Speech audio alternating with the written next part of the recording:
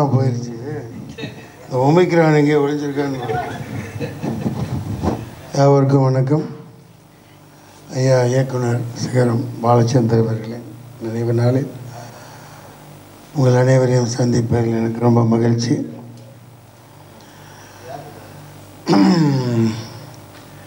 நான் ஐயா K Balachander sir படம் ஒரே கட்டம், பாலச்சந்தர் சார் படம் மற்றும் பாரதி ராஜா படங்கள், இதை பார்த்தா நான் வயசுக்கே வந்தேன். 6வது ஏதோ படிச்சுட்டு இருந்தேன் நினைக்கிறேன், பள்ளப்பட்டி உயர்நிலைப்பள்ளி.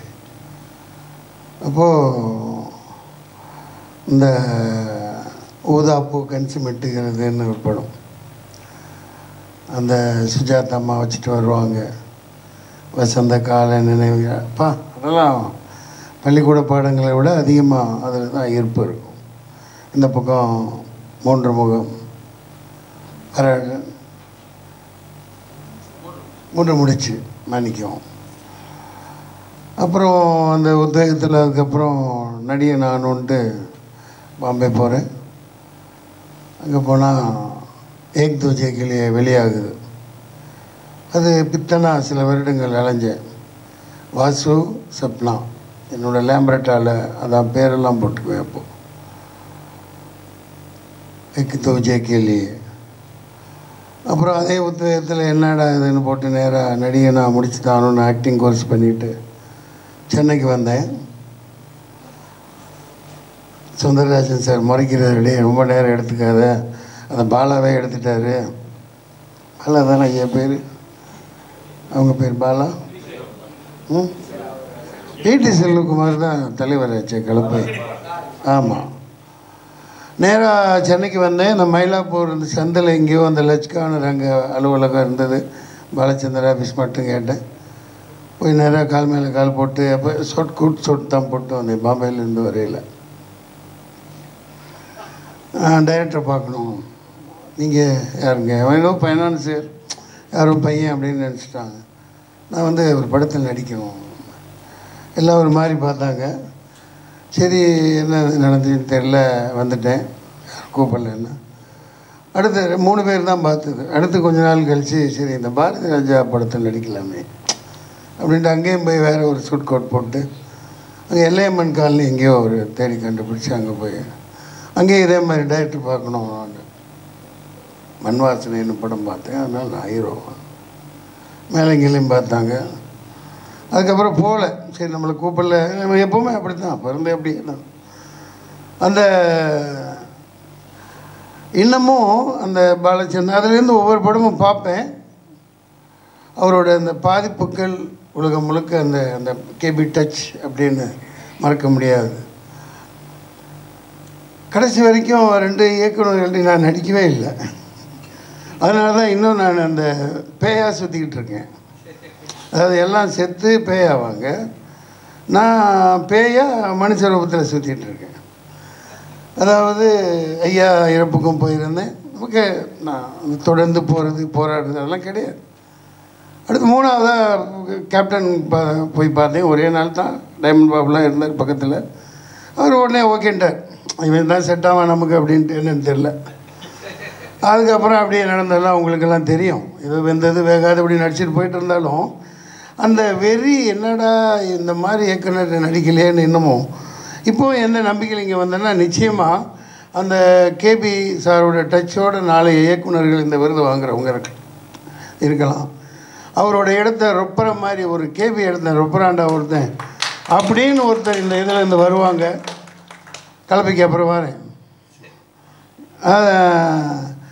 அந்த ஒரு ஏதோ ஒரு நம்பிக்கை எனக்கு இருக்குது. கண்டிப்பாக பல பேர் வரலாம். கார்ப்பரேட் தான் இப்போ எல்லாம் தீர்மானிக்குது எல்லாத்தையும், அது வேறு விஷயம். நிச்சயமாக அந்த மாதிரி ஒரு வெறியோட ஒரு ஆன்மாவை தாங்கி அவரோட ஆதங்கத்தை தாங்கி ஒரு இயக்குனர் வருவாங்க.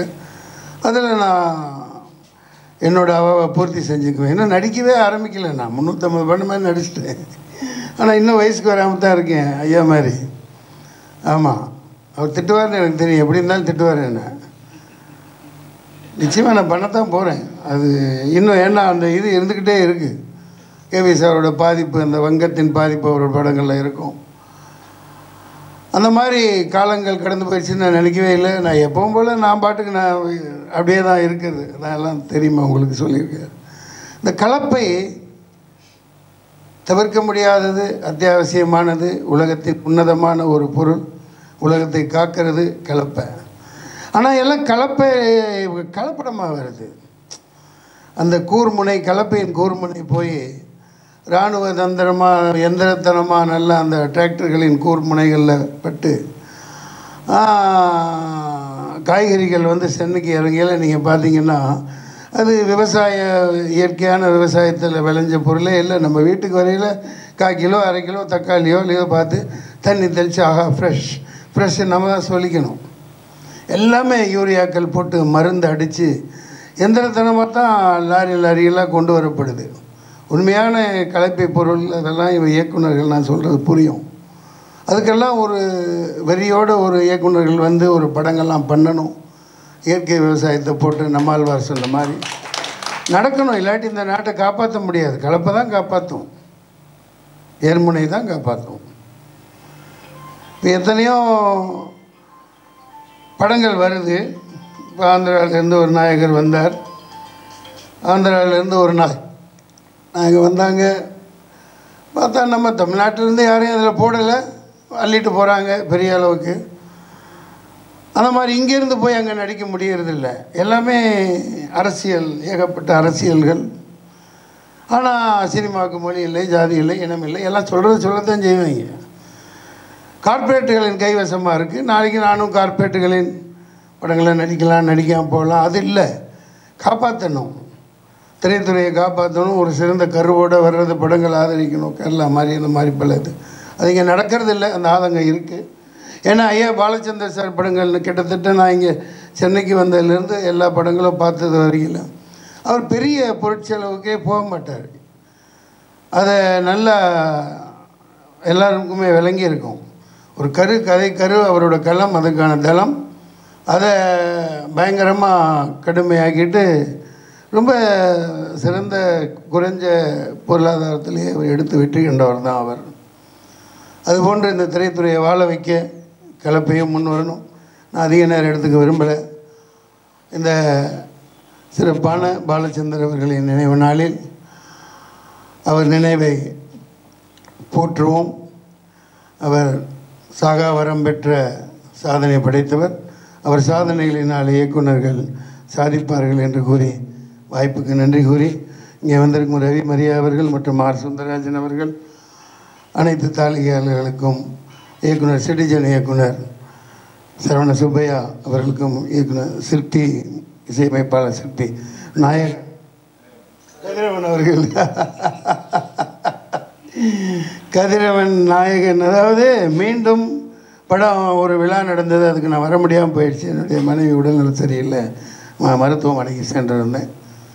அதனாலேயே வந்தேன். பெரிய இந்த திரைத்துறையின் எது தயாரிப்பாளர் சங்கம் மற்றும் நடிகர் சங்கம் இதெல்லாம் ஏதோ ஒரு ஆளுமைக்கு உட்பட்டு ஒரு மாதிரி இருக்குது. நான் உண்மையை சொல்லித்தானே ஆகணும். ஒரு விடிவு காலம் பிறக்காத மாதிரி இருக்குது. அதுக்கெல்லாம் விடிவு காலம் பிறக்கணுன்னா புரட்சி ஏற்படணும். இந்த தொற்றுங்கிற பொய் தொற்றெல்லாம் ஒழியணும். அதுக்கு எல்லாரும் சேர்ந்து பாடுபடணும். புரட்சி வெடிக்கணும். கலப்பை வெல்லட்டும். நன்றி, வணக்கம். நன்றி.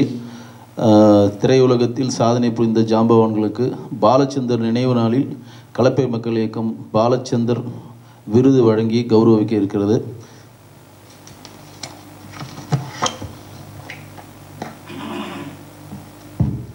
முதல் விருது இளைஞர்கிட்ட ஆரம்பிக்கலாம்.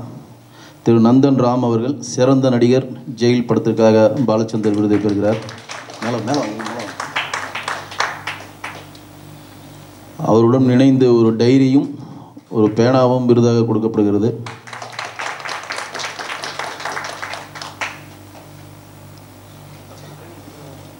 நந்தன் ராம் முதல் கலப்பை மக்கள் இயக்கம் மூலம் பாலச்சந்தர் விருது பெறுகிறது. எல்லோருக்கும் ஒரு பெருமையான ஒரு விஷயம் அது. நந்தன் ராம் வேற யாரும் இல்லை, நம்ம இசையமைப்பாளர் சிற்பியோட பையன்.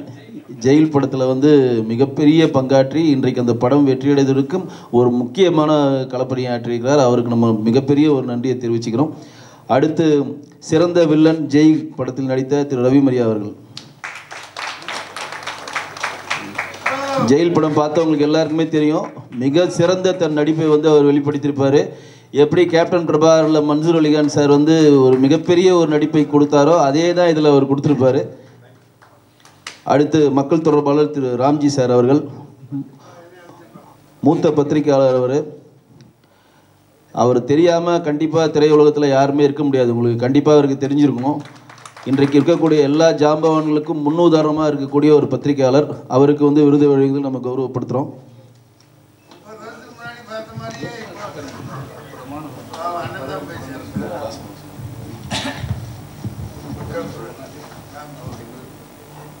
நூறு படங்கள், அதாவது நாட்டாமையிலிருந்து அண்ணன் சொன்ன மாதிரி மேட்டுக்குடி, நாட்டாமையின் பல படத்துக்கு வந்து ஹிட் கொடுத்த இசையமைப்பாளர் திரு சிற்பி சார் அவர்களுக்கு பாலச்சந்தர் சார் விருது வழங்கப்படுகிறது.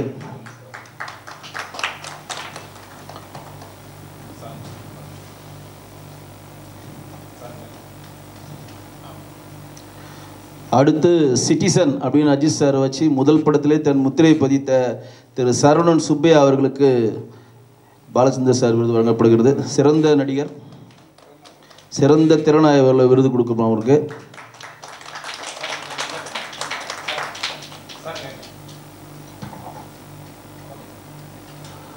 மூத்த பிஆர்ஓ இருக்கின்ற, எங்களுக்கு எல்லாம் வழிகாட்டியாக இருக்கின்ற திரு டைமண்ட் பாபு அவர்கள் சாருக்கு வந்து விருது வழங்கப்படுகிறது.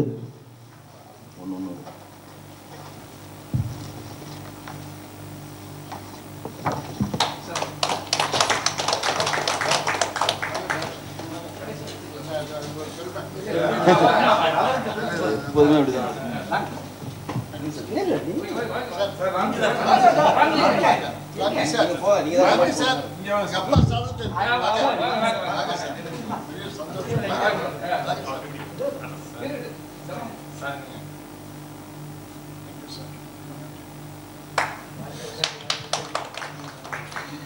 விடதான நடித்து இன்றைக்கு வந்து மீண்டும் படத்தினுடைய கதாநாயகம் தயாரிப்பாளர் இருக்கின்ற திரு கதிரவன் சாருக்கு வந்து பாலச்சந்தர் சார் விருது வழங்கப்படுகிறது.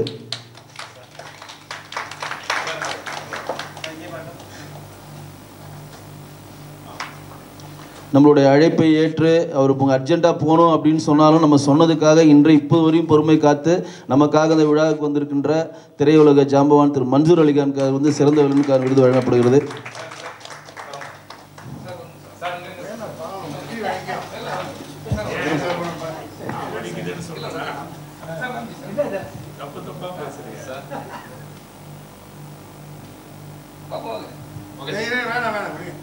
மன்சூர் அலி சார் இருக்கணும், இன்னும் 2-3 பேர் தான் கொடுக்கணும், கொஞ்சம் முடிஞ்சிருச்சு. அடுத்து வந்து வெள்ளி விழா நாயகன் திரு ஆர் சுந்தரராஜன் சாருக்கு வந்து விருது வழங்கப்படுகிறது. பல படங்களுக்கு வந்து உங்களுக்கே தெரியும் அவர் எவ்வளோ படங்கள் ஹிட்டு கொடுத்துருக்காருன்னு. இன்றைக்கு இருக்கக்கூடிய பல கதாசிரியர்களுக்கு முன்னுதாரணமாக இருக்கக்கூடியவருக்கு வந்து விருது வழங்கப்படுகிறது. கண்டிப்பாக உங்களுக்கு கரகோஷம் நீங்கள் கொடுக்கணும்.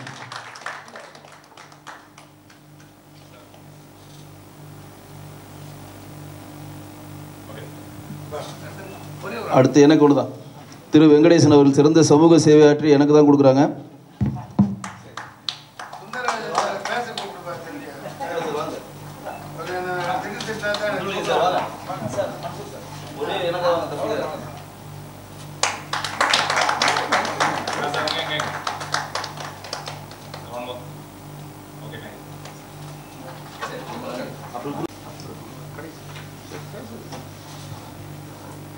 அடுத்து நடிகர் தயாரிப்பாளர் மீண்டும் படத்தில் நடித்த கதிரவன் சாரை பற்றி சொல்லணுன்னா, எங்களுடைய கலப்பை மக்கள் இயக்கம் எங்கு என்ன ஃபங்க்ஷன் பண்ணாலும் தன்னால் இயன்ற ஒத்துழைப்பு அவர் வந்து இன்றைக்கு வரையும் கொடுத்துட்ருக்காரு.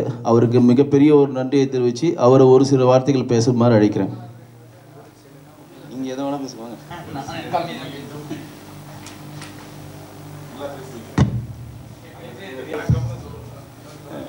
எல்லாருக்கும் வணக்கம், மாலை வணக்கம். இயக்குனர் பாலச்சந்தர் சாருடைய நினைவு நாளுக்கு வந்ததில் ரொம்ப பெருமையாக இருக்குது. ஏன்னா நானும் ஒரு டயத்தில் வந்து அவர் ஆஃபீஸ்னால் ஏறி இறங்கியிருக்கேன். மயிலாப்பூரில் லெசர்ச் ரோட்டில் இருக்க ஒரு ஆஃபீஸு. நான் எத்தனையோ தரம் ஏறி இறங்கியிருக்கேன். அதேமாதிரி பாரதி ராஜா சார் ஆஃபீஸ்னால் ஏறி இறங்கியிருக்கேன். நான் இப்போ வந்து மீண்டும்ங்கிற படத்தில் வந்து ஹீரோவை நடிச்சிருக்கேன். பிடி செல்வகுமாரனை பற்றி சொல்லணும்னா, உண்மையிலே அவர் வந்து ஹெல்பிங் இது வந்து அதிகமாக உள்ள ஆள். அவர் வந்து இப்போ என்னுடைய படத்தை அவர் தான் வந்து ரிலீஸ் பண்ணி தர்றாரு. ஏன்னா படம் எடுக்கிறது வந்து ரொம்ப சர்வசாதாரண விஷயம். அந்த படத்தை ரிலீஸ் பண்ணி கொண்டு வர்றது வந்து ரொம்ப ரொம்ப ரொம்ப கஷ்டமான விஷயம். ஒவ்வொரு நாளும் எப்படி அப்படின்னா, இந்த வீட்டில் ஒரு தூக்கு கயிறு மாட்டிக்கிடுற மாதிரியே இருக்குது. ஏன்னா காலையில் எழுந்திரிச்சாலும் சரி, ஈவினிங் எழுந்திரிச்சாலும் சரி, நடுவில் வந்து இப்போ நம்ம ஆஃபீஸ்லேயே உட்காந்து வேலை பார்த்துக்கிட்டு இருப்போம். திடீர்னு ஒருத்தவங்க வருவாங்க, வந்துட்டு சார் அந்த தேட்டர் நம்ம படத்துக்கு தரமாட்டாங்க அப்படின்னு சொல்லுவாங்க. ரொம்ப ஒரு மனவேதனை தான் அதிகமாக இருக்குது இந்த படங்கள் எடுக்கிறதுனால. ஓகேங்களா? இந்த படம் எடுக்கிறது வந்து ரொம்ப ரொம்ப ஈஸிங்க. எங்கே வேணாலும் கடன் வாங்கி எப்படி வேணாலும் படம் எடுத்துடலாங்க. ஆனால் அந்த ஒரு படத்தை கொண்டு தேட்டரில் கொண்டு சேர்க்கறது வந்து ரொம்ப ரொம்ப கஷ்டம். அதாவது ஒரே பிரசவத்தில் ஒரு 10 குழந்தை பிறக்கிறது கூட கஷ்டம் இல்லை போலுக்கு. ஆனால் அதை விட ரொம்ப மிகப்பெரிய கஷ்டம். இதுக்கெல்லாம் எனக்கு வந்து உதவியாக இருக்கிறது வந்து பிடி செல்வகுமார் அண்ணன் தான். அவர் கிட்டத்தட்ட எனக்கு ஒரு 7 வருஷம் நண்பர். அவர் எப்போவுமே ஆஃபீஸ் வருவார், நாங்கள் எப்போவுமே உட்காந்து பேசிக்கிட்டு இருப்போம். ஆனால் பொது சிந்தனைகள் வந்து அதிகமாக உள்ள ஆள். ஓகேங்களா? அவருடைய கலைப்பை மக்கள் இயக்கம் மீண்டும் நல்லா வளர்றதுக்கு இறைவன்கிட்ட வேண்டிக்கிடுறேன். தேங்க்யூ. ரொம்ப நன்றி கதிரவன் சார். நான் முன்னாடி சொன்ன மாதிரி தான் இந்த விழா நடப்பதற்கு அவங்களுடைய பங்களிப்பும் ஜாஸ்தி. இந்த விழாவை வந்து நாங்கள் பாலச்சந்திரனுடைய நினைவேந்தல் பண்ணணும் சார், நீங்களும் இதில் கலந்துக்கணும் சார், உங்கள் டைரக்டர் கலந்துக்கணும், நீங்களும் வரணும் சார் சொன்னோன்னா உடனடியாக நாங்கள் உடனே வந்து கலந்துக்கிறோம் சார். எப்படி எந்த விஷயத்துக்கு கூப்பிட்டாலும் சிற்பி சார் வந்து முதல்ல கலப்பை மக்கள் இயக்கத்துக்கு வருவாரோ அதே மாதிரி தான் நம்ம நண்பர் கதிரவன் சார் வருவார். நெக்ஸ்ட்டு வந்து மூத்த பத்திரிகையாளர் திரு ராம்ஜி சார் அவர்களே ஒரு சில வார்த்தைகள் பேசுமாறு அழைக்கிறேன். அனைவருக்கும் இதயங்கடிந்த மாலை வணக்கம். இப்போ நான் வந்து மக்கள் குரலாக இல்லாமல் திருக்குறள் மாதிரி இருக்கணும். காரணம் காலத்தின் கட்டாயம். 3 விஷயங்களை பகிர்ந்துக்கணும்.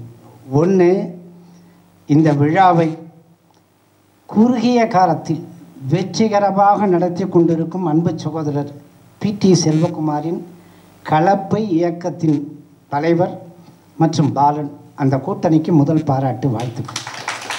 இரண்டாவது, மீண்டும் படக்குழு அவர்களோடு இணைந்து எங்களுடைய சரவண சுப்பையா, கதிரவன் மீண்டும் இந்த திரையுலகில் மைல்கல் படத்தை தரப்போய் வெற்றி கொடி நாட்டப் போவதற்கு இரண்டாவது பாராட்டு, வாழ்த்துக்கள்.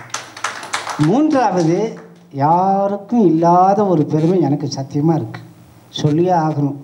ஏன்னா எந்த இயக்குனர் சிகரத்திற்கு இவர்கள் விழா எடுத்து கொண்டிருக்கிறார்களோ அந்த இயக்குனருடைய இயக்கத்தில் வெளியான முதல் படம் நீர்க்குமிழியில் ஆரம்பித்து அவருடைய கடைசி படம் வரைக்கும் விமர்சனம் எழுதிய பாக்கியம் எனக்கு கிடைச்சி.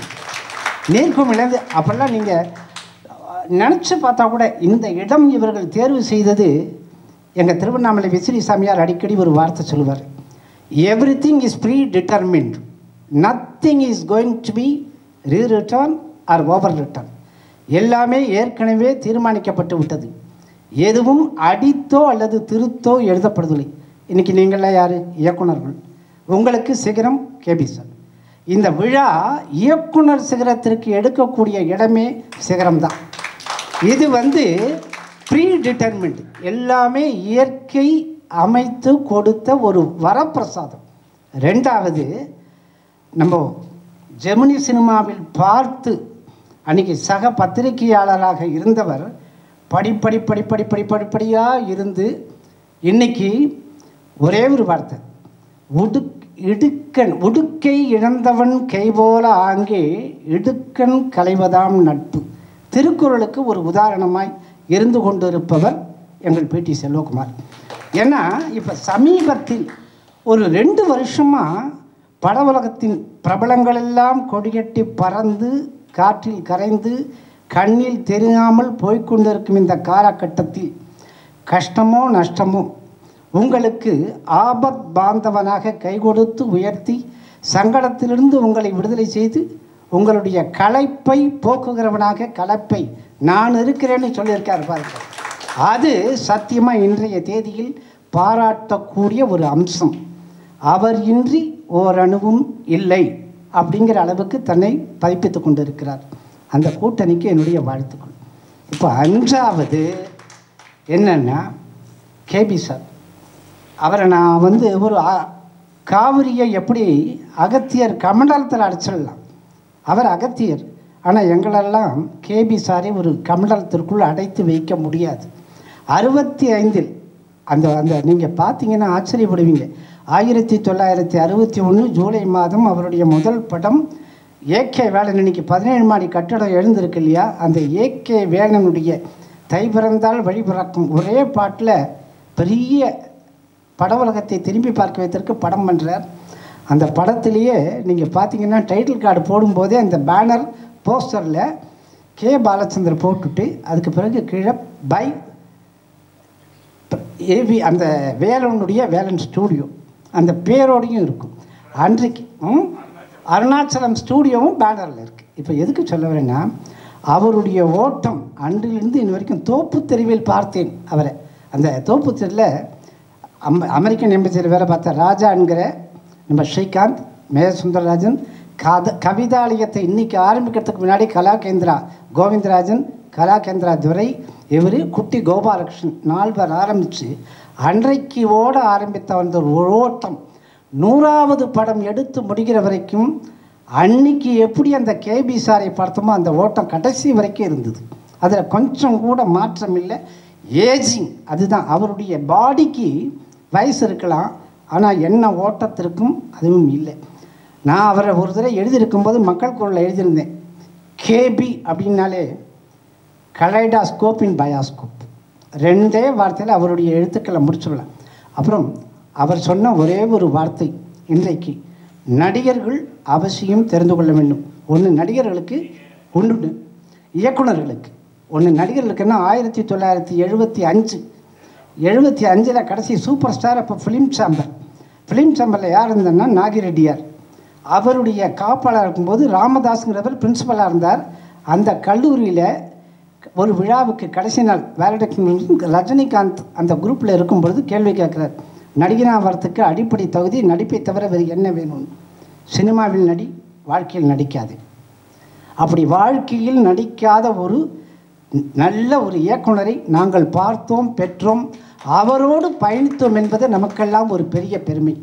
2வது, அவர் அடிக்கடி சொல்லுவார் பேசும்போது, இயக்குனர்கள்லாம் இன்றைக்கி இருக்காங்க, உங்களுக்கு ஒரு சின்ன வார்த்தை என்னென்னா, முயற்சிகள் தவறலாம் ஆனால் முயற்சிக்க தவறாது.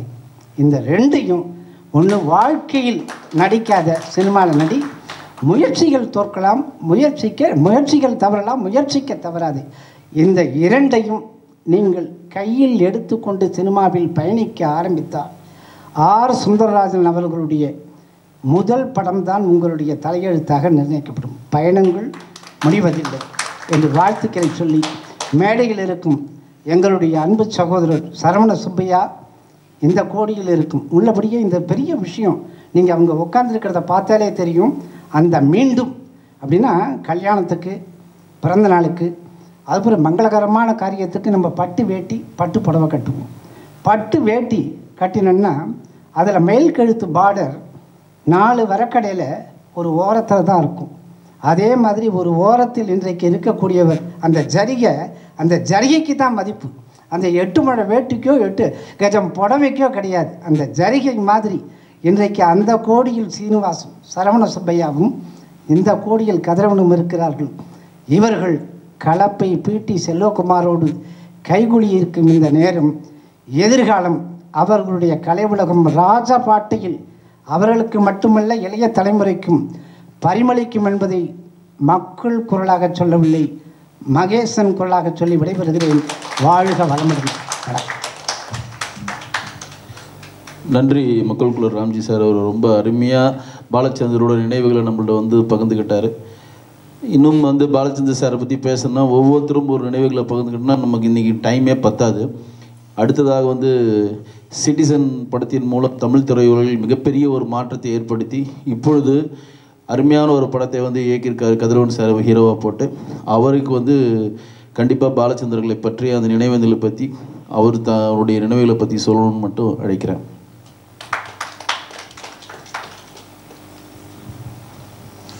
அனைவருக்கும் மாலை வணக்கம். ரொம்ப அவசரமாக இந்த நினைவு தினத்தை கலப்பை மூலமாக மீண்டும் எங்கள் திரைப்படக்குழு செலிப்ரேட் பண்ணிருந்ததுனால நிறைய பத்திரிகையாளர்களை நாங்கள் அழைத்தும் வர முடியாத ஒரு சூழ்நிலை. ஏன்னா எல்லாரும் ஒரு இடத்துல ஆல்ரெடி என்கேஜாக இருக்காங்க, கமிட்டாக இருக்காங்க.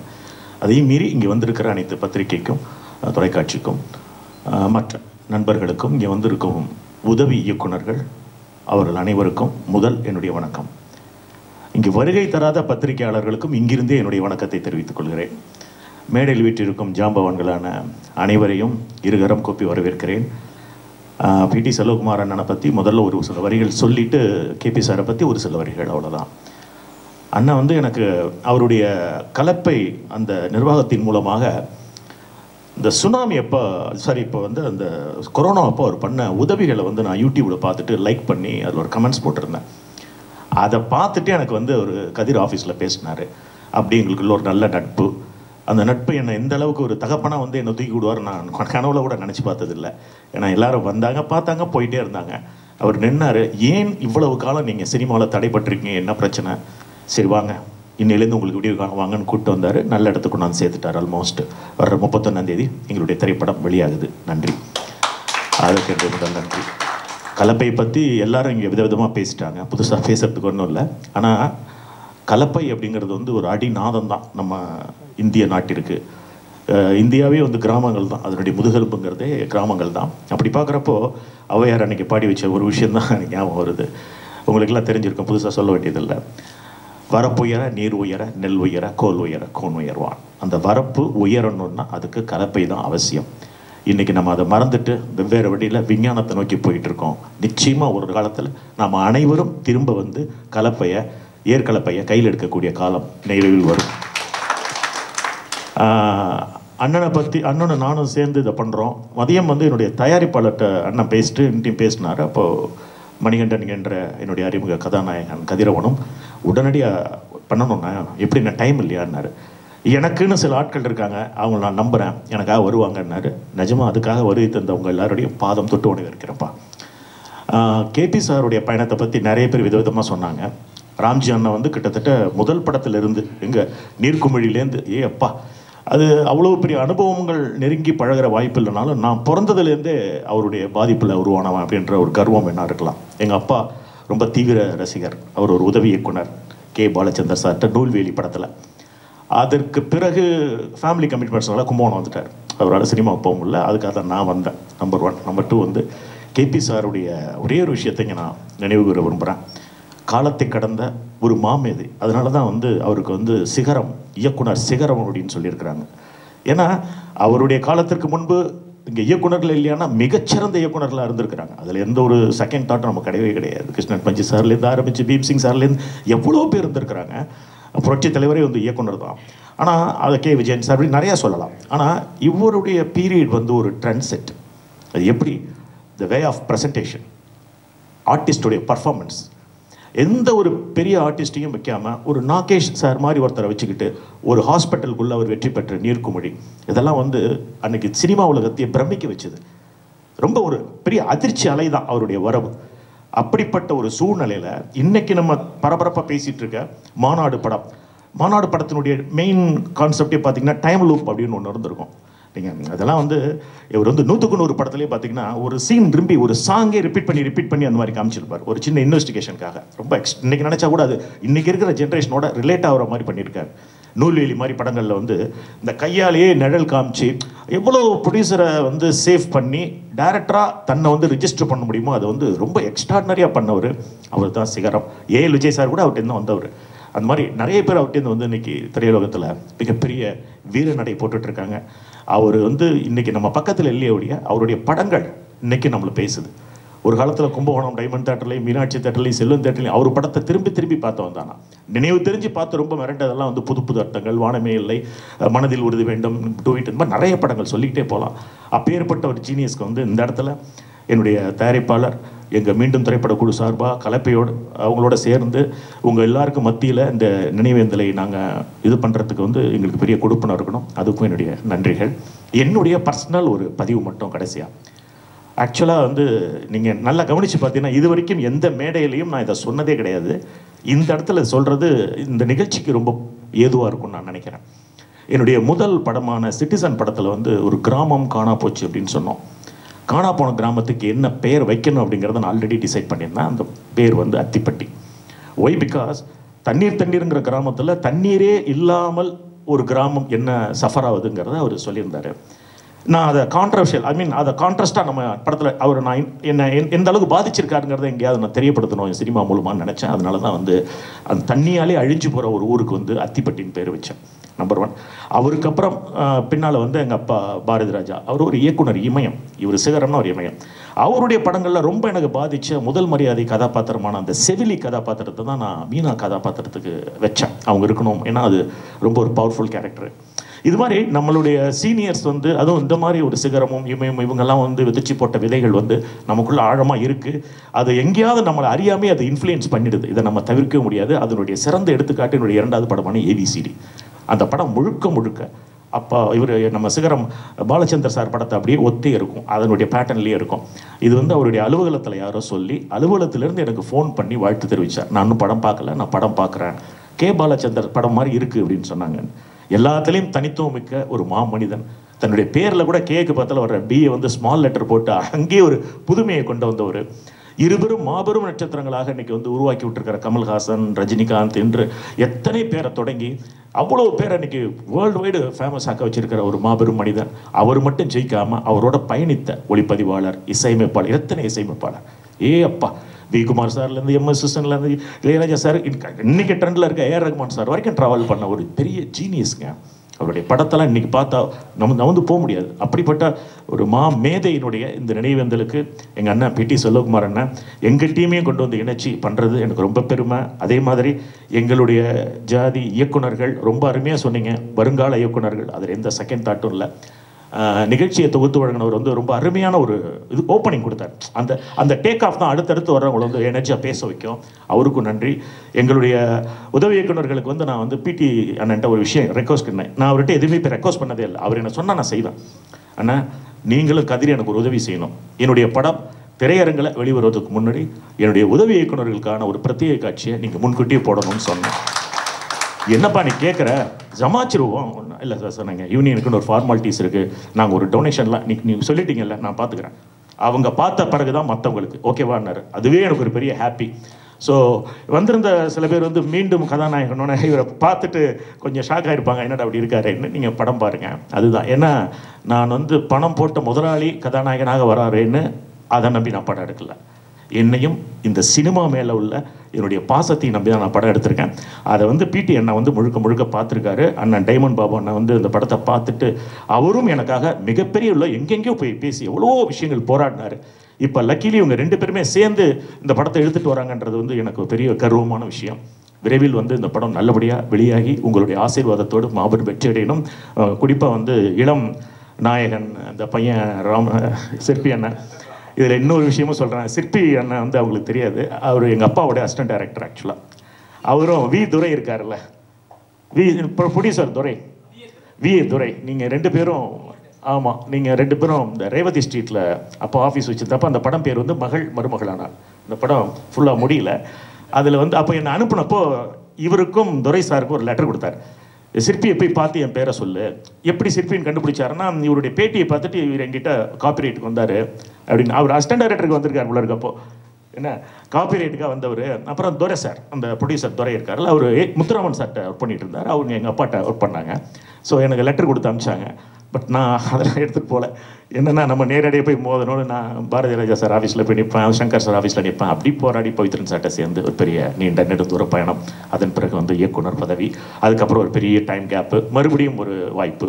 ஸோ இனி பேசுகிறப்ப ரொம்ப அற்புதமாக சொன்னார் எங்கள் பிடி என்ன, வெற்றி பெற்ற மனிதனெல்லாம் புத்திசாலி இல்லை, புத்தியுள்ள மனிதனெல்லாம் வெற்றி பெற்றதில்லை அப்படின்னு. அது எல்லாருக்கும் பொருந்தோ இல்லையோ, எனக்கெல்லாம் 100% பொருந்தோம். ஸோ மறுபடியும் இந்த போராட்டம் மீண்டும் அப்புறம் எவ்வளோ நாள் இருந்தாலும் அதை பற்றி கவலை இல்லை, போராடுவோம். போராடுறதுக்காக பிறந்தோம் தான் இயக்குனர் ஜாதி. அதை நம்ம இன்றைக்கும் போராட தயாராக இருக்கிறோம். ரவி மரியா என் நண்பன், என் சகோதரன், அவனுக்கு என்னுடைய சிறந்த நன்றி. முக்கியமான நிகழ்வில் இருந்துட்டு அங்கேருந்து ஒடியாந்தது, உட்காந்த இடத்துல உட்காந்து கேட்டதுக்கு அவர் கொடுத்த பைட்ஸாக இருக்கட்டும், அல்லது அன்றைக்கி விழாவில் அவர் பேசின பேச்சாக இருக்கட்டும், அப்படியே ஒரு ட்ரெண்ட் ஃபயர் ஆகி நிற்கிது ஃபேஸ்புக்கில், யூடியூப்பில் வந்து. அப்படி ஒரு டிராஃபிக் ஜாம் ஆச்சு அன்னைக்கு. அப்படி ஒரு அற்புதமான விழாவை அண்ணன் ஏற்பாடு பண்ணியிருந்தாங்க. மக்கள் குரல் ராம்ஜி அண்ணன் எனக்கு சிட்டிசன் படத்துக்கு ஒரு போட்ட கட்டுரை, ஒரு பேஜுங்க, யார் இந்த இயக்குனர் சரவண சுப்பையா அப்படின்னு கேள்வி போட்டு எழுந்தார். அது மட்டும் இல்லை, அவர் மூலமாக பெரியார் பாசறை அவங்களாம் கூப்பிட்டு எனக்கு விருது கொடுத்தாங்க. அந்த மாதிரி ஒரு நல்ல படத்தை தேர்ந்தெடுத்து விமர்சித்து அதை கௌரவிப்பதில் மிகச்சிறந்த மனிதன். அவருடைய பாதத்தை தொட்டு இந்த இடத்துல நான் வணங்கி இருக்கிறேன். அடுத்து சுந்தரராஜ் அண்ணா, அவரை போய் ஒரு வார்த்தை சொல்லாமல் போக முடியாது. ஹியூமர்னா அவரை மாதிரி ஒரு ஹியூமர் சென்ஸ் யாருமே கிடையாது சார். எங்கள் யூனியனில் உட்காந்த அவர் இல்லைன்னா எங்களுக்கு பொழுதே போகாது, அப்படி இருக்கும். ஒரே ஒரு நிகழ்வு, அவர் வந்து பெரிய டீமாக வந்து எலெக்ஷன் நிற்கிது எங்கள் யூனியனில். அன்றைக்கி இவர் யாரையுமே எதிர்பார்க்காம தனியாக நின்னார். அவர் ஒரு பையனை வந்து ஃபிலிம் சேம்பரில் நோட்டீஸ் கொடுத்தாங்க, ஓட்டு போடுங்க ஓட்டு போடுங்க. அந்த நிகழ்வை ஏன் சொல்கிறேன்னா, அப்படி ஓட்டு இன்றைக்கி நான் தான் உட்காந்து எண்ணிட்டு இருக்கேன்.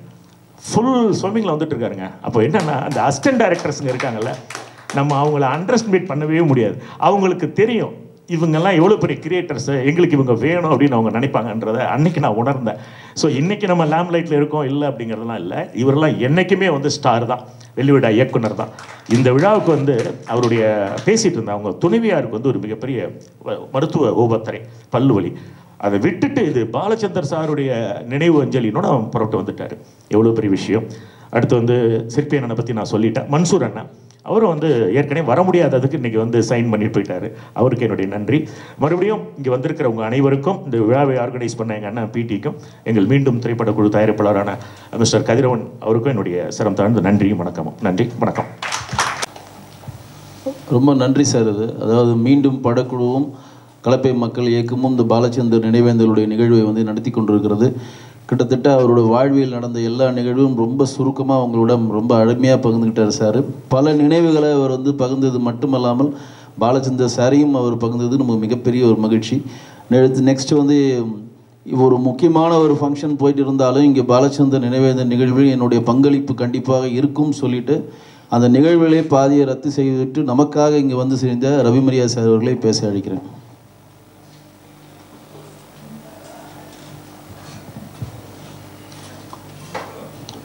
அவர்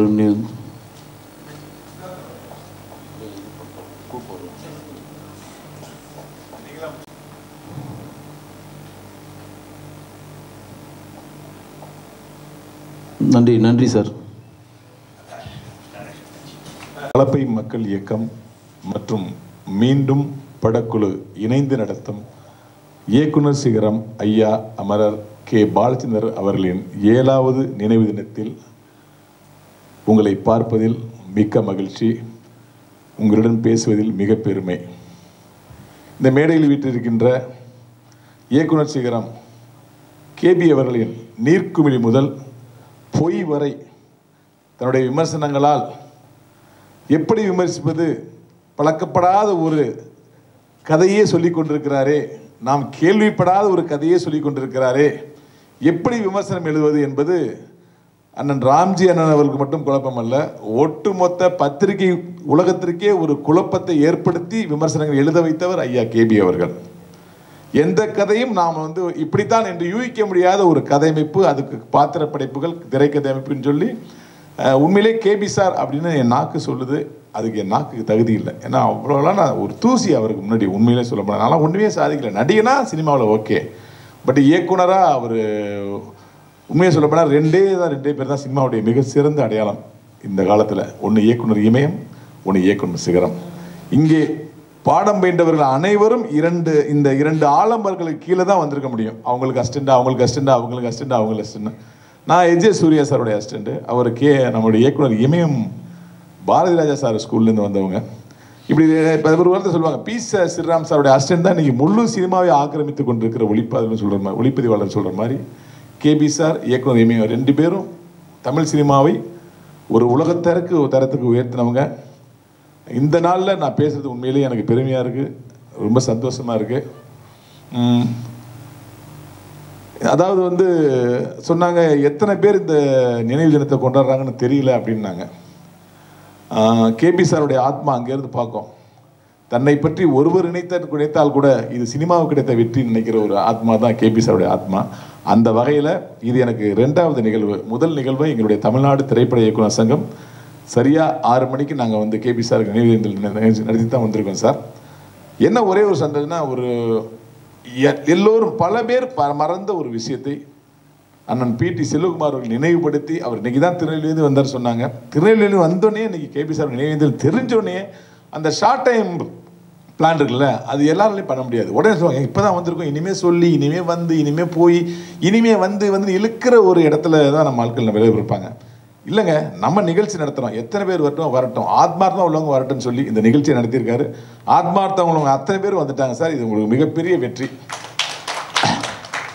ஏன்னு சொன்னால் இந்த மீண்டும் படத்தை வந்து சார் ரிலீஸ் பண்ணுறாங்க. பல சிறு படங்களுக்கு வந்து மிகப்பெரிய ஆபத் பாந்தவனாக இருக்காங்க. நான் கூட சொல்லுவேன், பிடி செல்வகுமார்னு வைக்கிறது வேலை ஏபி செல்வகுமார்னு வச்சுங்க சார். நீங்கள் எல்லாருக்கும் சிறு படங்களுக்கு ஒரு ஆபத் பாந்தவனாக இருக்கீங்க அப்படின்னு நான் சொல்லுவேன் அடிக்கடி. இன்றைக்கி எனக்கு ஒரு விருது கொடுத்தாங்க பிடி செல்வகுமார் சார். என்ன கொடுத்தாங்க? ஒரு சிறந்த வில்லன். எந்த படத்துக்கு? இயக்குனர் வசந்தபாலன் சாருடைய ஜெயில் படத்துக்கு. அந்த ஜெயில் படத்துக்கு நீங்கள் விருது கொடுத்துருக்காங்கன்னா நான் நடித்ததை மற்ற மக்கள் பார்த்தா தான் விருது கொடுக்க முடியும். அப்படி பார்க்கணுன்னா படம் தேட்டருக்கு வரணும். அப்படி தேட்டருக்கு வரணும்னா என்ன செய்யணும்? அதை ஒருத்தர் கையில் எடுத்து என்ன பண்ணணும்? அந்த படத்தை நான் பண்ணுறேன்னு சொல்லிட்டு பாதுகாக்கணும். அப்படி பாதுகாத்த பெருமை பிடி செல்வகுமார் சாருக்கு உண்டு. பல தடைகளை தாண்டி ஜெயில் ரிலீஸ் ஆகி இன்னைக்கு எனக்கு ஒரு முருகப்பெருமாள்னு ஒரு கேரக்டருக்கு ஒரு அவார்டு. அப்புறம் இந்த படத்தில் இசையமைப்பாளர் சிற்பி சாருடைய மகன் நந்தன் ராமுக்கு ஒரு அறிமுக நாயகன் அவார்டு. இதெல்லாம் வருதுன்னா இந்த படம் வசந்தபாலனுடைய இயக்கத்தில் வந்த படம், அவருடைய கதை, திரைக்கதை, வசனம், இயக்கம், அதோடு சேர்த்து பிடி செல்வகுமார் சாருடைய உழைப்பு, இதெல்லாம் சேர்ந்து தான் ஜெயில். என்னுடைய நண்பர் வசந்தபாலன் சாருக்கு வந்து முதல் படம் கொடுத்த பெருமை யாருக்குன்னா கேபி சார் தான் கொடுத்தாங்க. ஆல்பம் இன்னும் ஒரு திரைப்படம். நானும் வசந்தபாலனும் ஒரே கல்லூரி தோழர்கள். இன்றைக்கி நான் இந்த இடத்துல நிற்கிறேன் அப்படின்னம்னா அதுக்கு முதல் காரணம் நான் நடிகனாக முன்னிலைப்படுத்தப்படுவது தான். அந்த நடிப்பு அவதாரத்தை எனக்கு கொடுத்து இந்த வாழ்வியல் ஒளியேற்றிய என்னுடைய நண்பர் வசந்தபாலனுக்கு மிகப்பெரிய ஒரு வெளிச்சத்தை கொடுத்தவர் தான் கேபி சார் தன்னுடைய முதல் படங்கள் மூலமாக. அவருக்கு இந்த நேரத்தில் உண்மையிலேயே வந்து அவருடைய ஆத்மாவுக்கு நான் நன்றி சொல்லிக்கிறேன். அப்புறம் பிடி செல்வகுமார் சார், கலப்பை நேர்முனைக்கு நேரிங்கே எதுவுமே இல்லைன்னு ஒரு பாட்டே இருக்கும், கேள்விப்பட்டிருப்பீங்க. அதாவது அதுதான் ஃபர்ஸ்ட் த பிரைமரி திங்னு சொல்லுவாங்க. உலகத்தின் மிகப்பெரிய, நீங்கள் விவசாயம் நம்ம சொல்லிட்டு இருக்கோம். விவசாயி எதை நம்பி இருக்காங்க? அந்த ஏர், அந்த கலப்பை என்ன? அது ஒரு மரம் தானே, மரத்தை ஷார்ப்பாக செதுக்கி வச்சுருக்காங்க. அது என்ன செய்ய போகுது? அது ஒரு மரம், அதை வெட்டி செதுக்கி அதுக்கு அதுன்னு அவ்வளோ பேர் நேர்முனைக்கு ஏறுங்க எதுவுமே இல்லைன்றாங்களே. சாதாரணமாக பாட்டு எழுதியிருப்பாங்க நம்முடைய முன்னோர். கலப்பை என்பது தூசி நிறைந்த மண்களை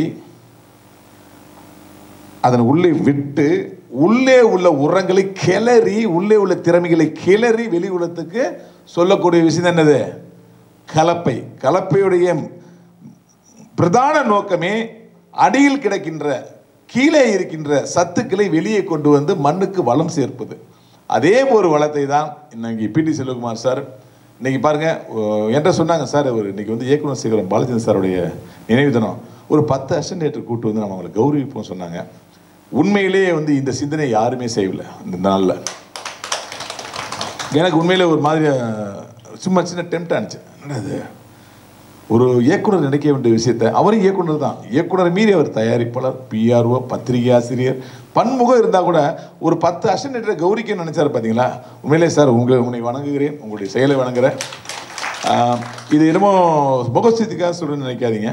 இந்த மீண்டும் படம் வந்ததுன்னா இந்த 2 பேருடைய தலையெழுத்தே உண்மையிலேயே மாறிடும். மீண்டும் நான் காத்திருப்பேன்னு சரவண சுப்பையா சார் சொன்னார். அது போய் அவர் காத்திருக்க வேண்டிய அவசியமே இல்லை. மீண்டும் ரிலீஸ் ஆகி 2வது நாள் அவரை 4 பிடிச்ச தொடர்பு கொண்டு நமக்கு படம் பண்ணுமா வாரீங்களான்னு கேட்பாங்க. அப்படி ஒரு அற்புதமான படத்தை பண்ணியிருக்காரு. நான் வந்து படம் பார்த்து நெகிழ்ந்து, என்னடா ஏன்டா இவர் இவ்வளோ ரெஸ்ட் எடுத்தாரு, ஏன் இவர் தன்னை வந்து நடிகனாக மாற்றிக்கிட்டு ஏன் கூட ட்ராவல் பண்ணி, தலைவா ரவிமரியா அந்த படத்தில் நடிச்சிருக்கீங்க, எழில் சாருடைய கூட வந்து நடிப்பார், வெற்றிமாறன் சார் படத்தில் போய் நடிப்பார், ஏன் இவர் வந்து இவ்வளோ பெரிய திறமையிலையும் அடக்கி வச்சு, நான் ஏன் வந்து டைரக்ஷன் பண்ணாமல் இருக்கிறதுக்கு 100 காரணம் வச்சுருக்கேன். அந்த காரணத்தை அப்புறம் சொல்கிறேன். அவர் ஏன் டைரக்ட் பண்ணலங்கிறது எனக்கு அந்த ட்ரெய்லர் பார்த்தா அவ்வளோ ஆதகமாக இருந்துச்சு சார். உண்மையிலே ஒவ்வொரு ஷாட்டும் நீங்கள் நம்ப மாட்டீங்க. ஒரு இங்கிலீஷ் படத்தில் ஒரு குவாலிட்டி இருக்கும் தெரியுமா? ஒரு ஹாலிவுட் படத்தை நம்ம எப்பயுமே வந்து வியப்போம். இன்றைக்கி நம்ம அதை விட பிரமாதமாக பண்ணுறோம், அது வேறு விஷயம். அந்த வியக்கிறதுக்கு அளவுக்கு அதோடைய ஷார்ட் டிவியேஷனாக இருக்கட்டும், அந்த பெர்ஃபார்மன்ஸாக இருக்கட்டும், குறிப்பாக நம்முடைய ஹீரோ அவர் பயன்படுத்தியிருக்காரு பாருங்க. ஓ, ப்ரொடியூசர் தான் ஹீரோவா, அப்போ ஓகே அப்படி தான் மைண்டு சொல்லணும்ல. அது இல்லை, இவரை தவிர அவர் யாருமே நடிக்க முடியாது. ஏதோ ஓவராக பேசணும்னு நினைக்காதீங்க. அவர் படத்தில் நடிக்கலை, அவர்கிட்ட சம்பளம் வாங்கலை. ஆனால் இந்த படம் வந்ததுக்கப்புறம் நான் என்றைக்குமே ப்ரூஃபோட தான் பேசியிருக்கேன். இந்த படம் ஜெயிக்கலாம் சினிமா விட்டு போயிருக்குன்னு 10 படத்தை சபதம் பண்ண 8 படம் ஜெயிச்சிச்சு தெரியுமா உங்களுக்குல? அந்த அளவுக்கு நான் வந்து நிரூபணம் பண்ணியிருக்கேன். இந்த படம் வந்ததுக்கப்புறம் ரவிமரியா சொன்னது உண்மை. கதிரவன் சார் இந்த படத்தோட தயாரிப்பாளருக்காக அவர் ஹீரோ ஆக்கப்படலை. இவ்வளோ பெரிய அர்ப்பணிப்பை எந்த ஹீரோவில் செய்ய முடியாதுங்கிற காரணத்துக்காக தான் அவர் ஹீரோ ஆக்கியிருக்காங்கிறது உங்களுக்கு தெரியும். அவ்வளோ பெரிய அர்ப்பணிப்பை அவர் செஞ்சுருக்கார். அந்த அர்ப்பணிப்பு என்னன்னு நான் வந்து இப்போ சொல்லக்கூடாது. நீங்கள் பாருங்கள், அந்த கதையை சொல்லும் போது நானாக இருந்தால் கூட தலைவா இது கொஞ்சம் இன்டைரக்டாக எடுத்துக்கலாமா, மறைமுகமாக எடுத்துக்கலாமாலாம் கேட்டிருப்பேன், சத்தியமாக கேட்டிருப்பேன். அவர் எதை பற்றியும் கவலைப்படாமல் நடிச்சிருக்காரு. எதுக்கு உடச்சிறனே, அவர் கிட்டத்தட்ட வந்து ஒரு 5 நாட்கள் நிர்வாணமாக நடிச்சிருக்காரு அந்த படத்தில்.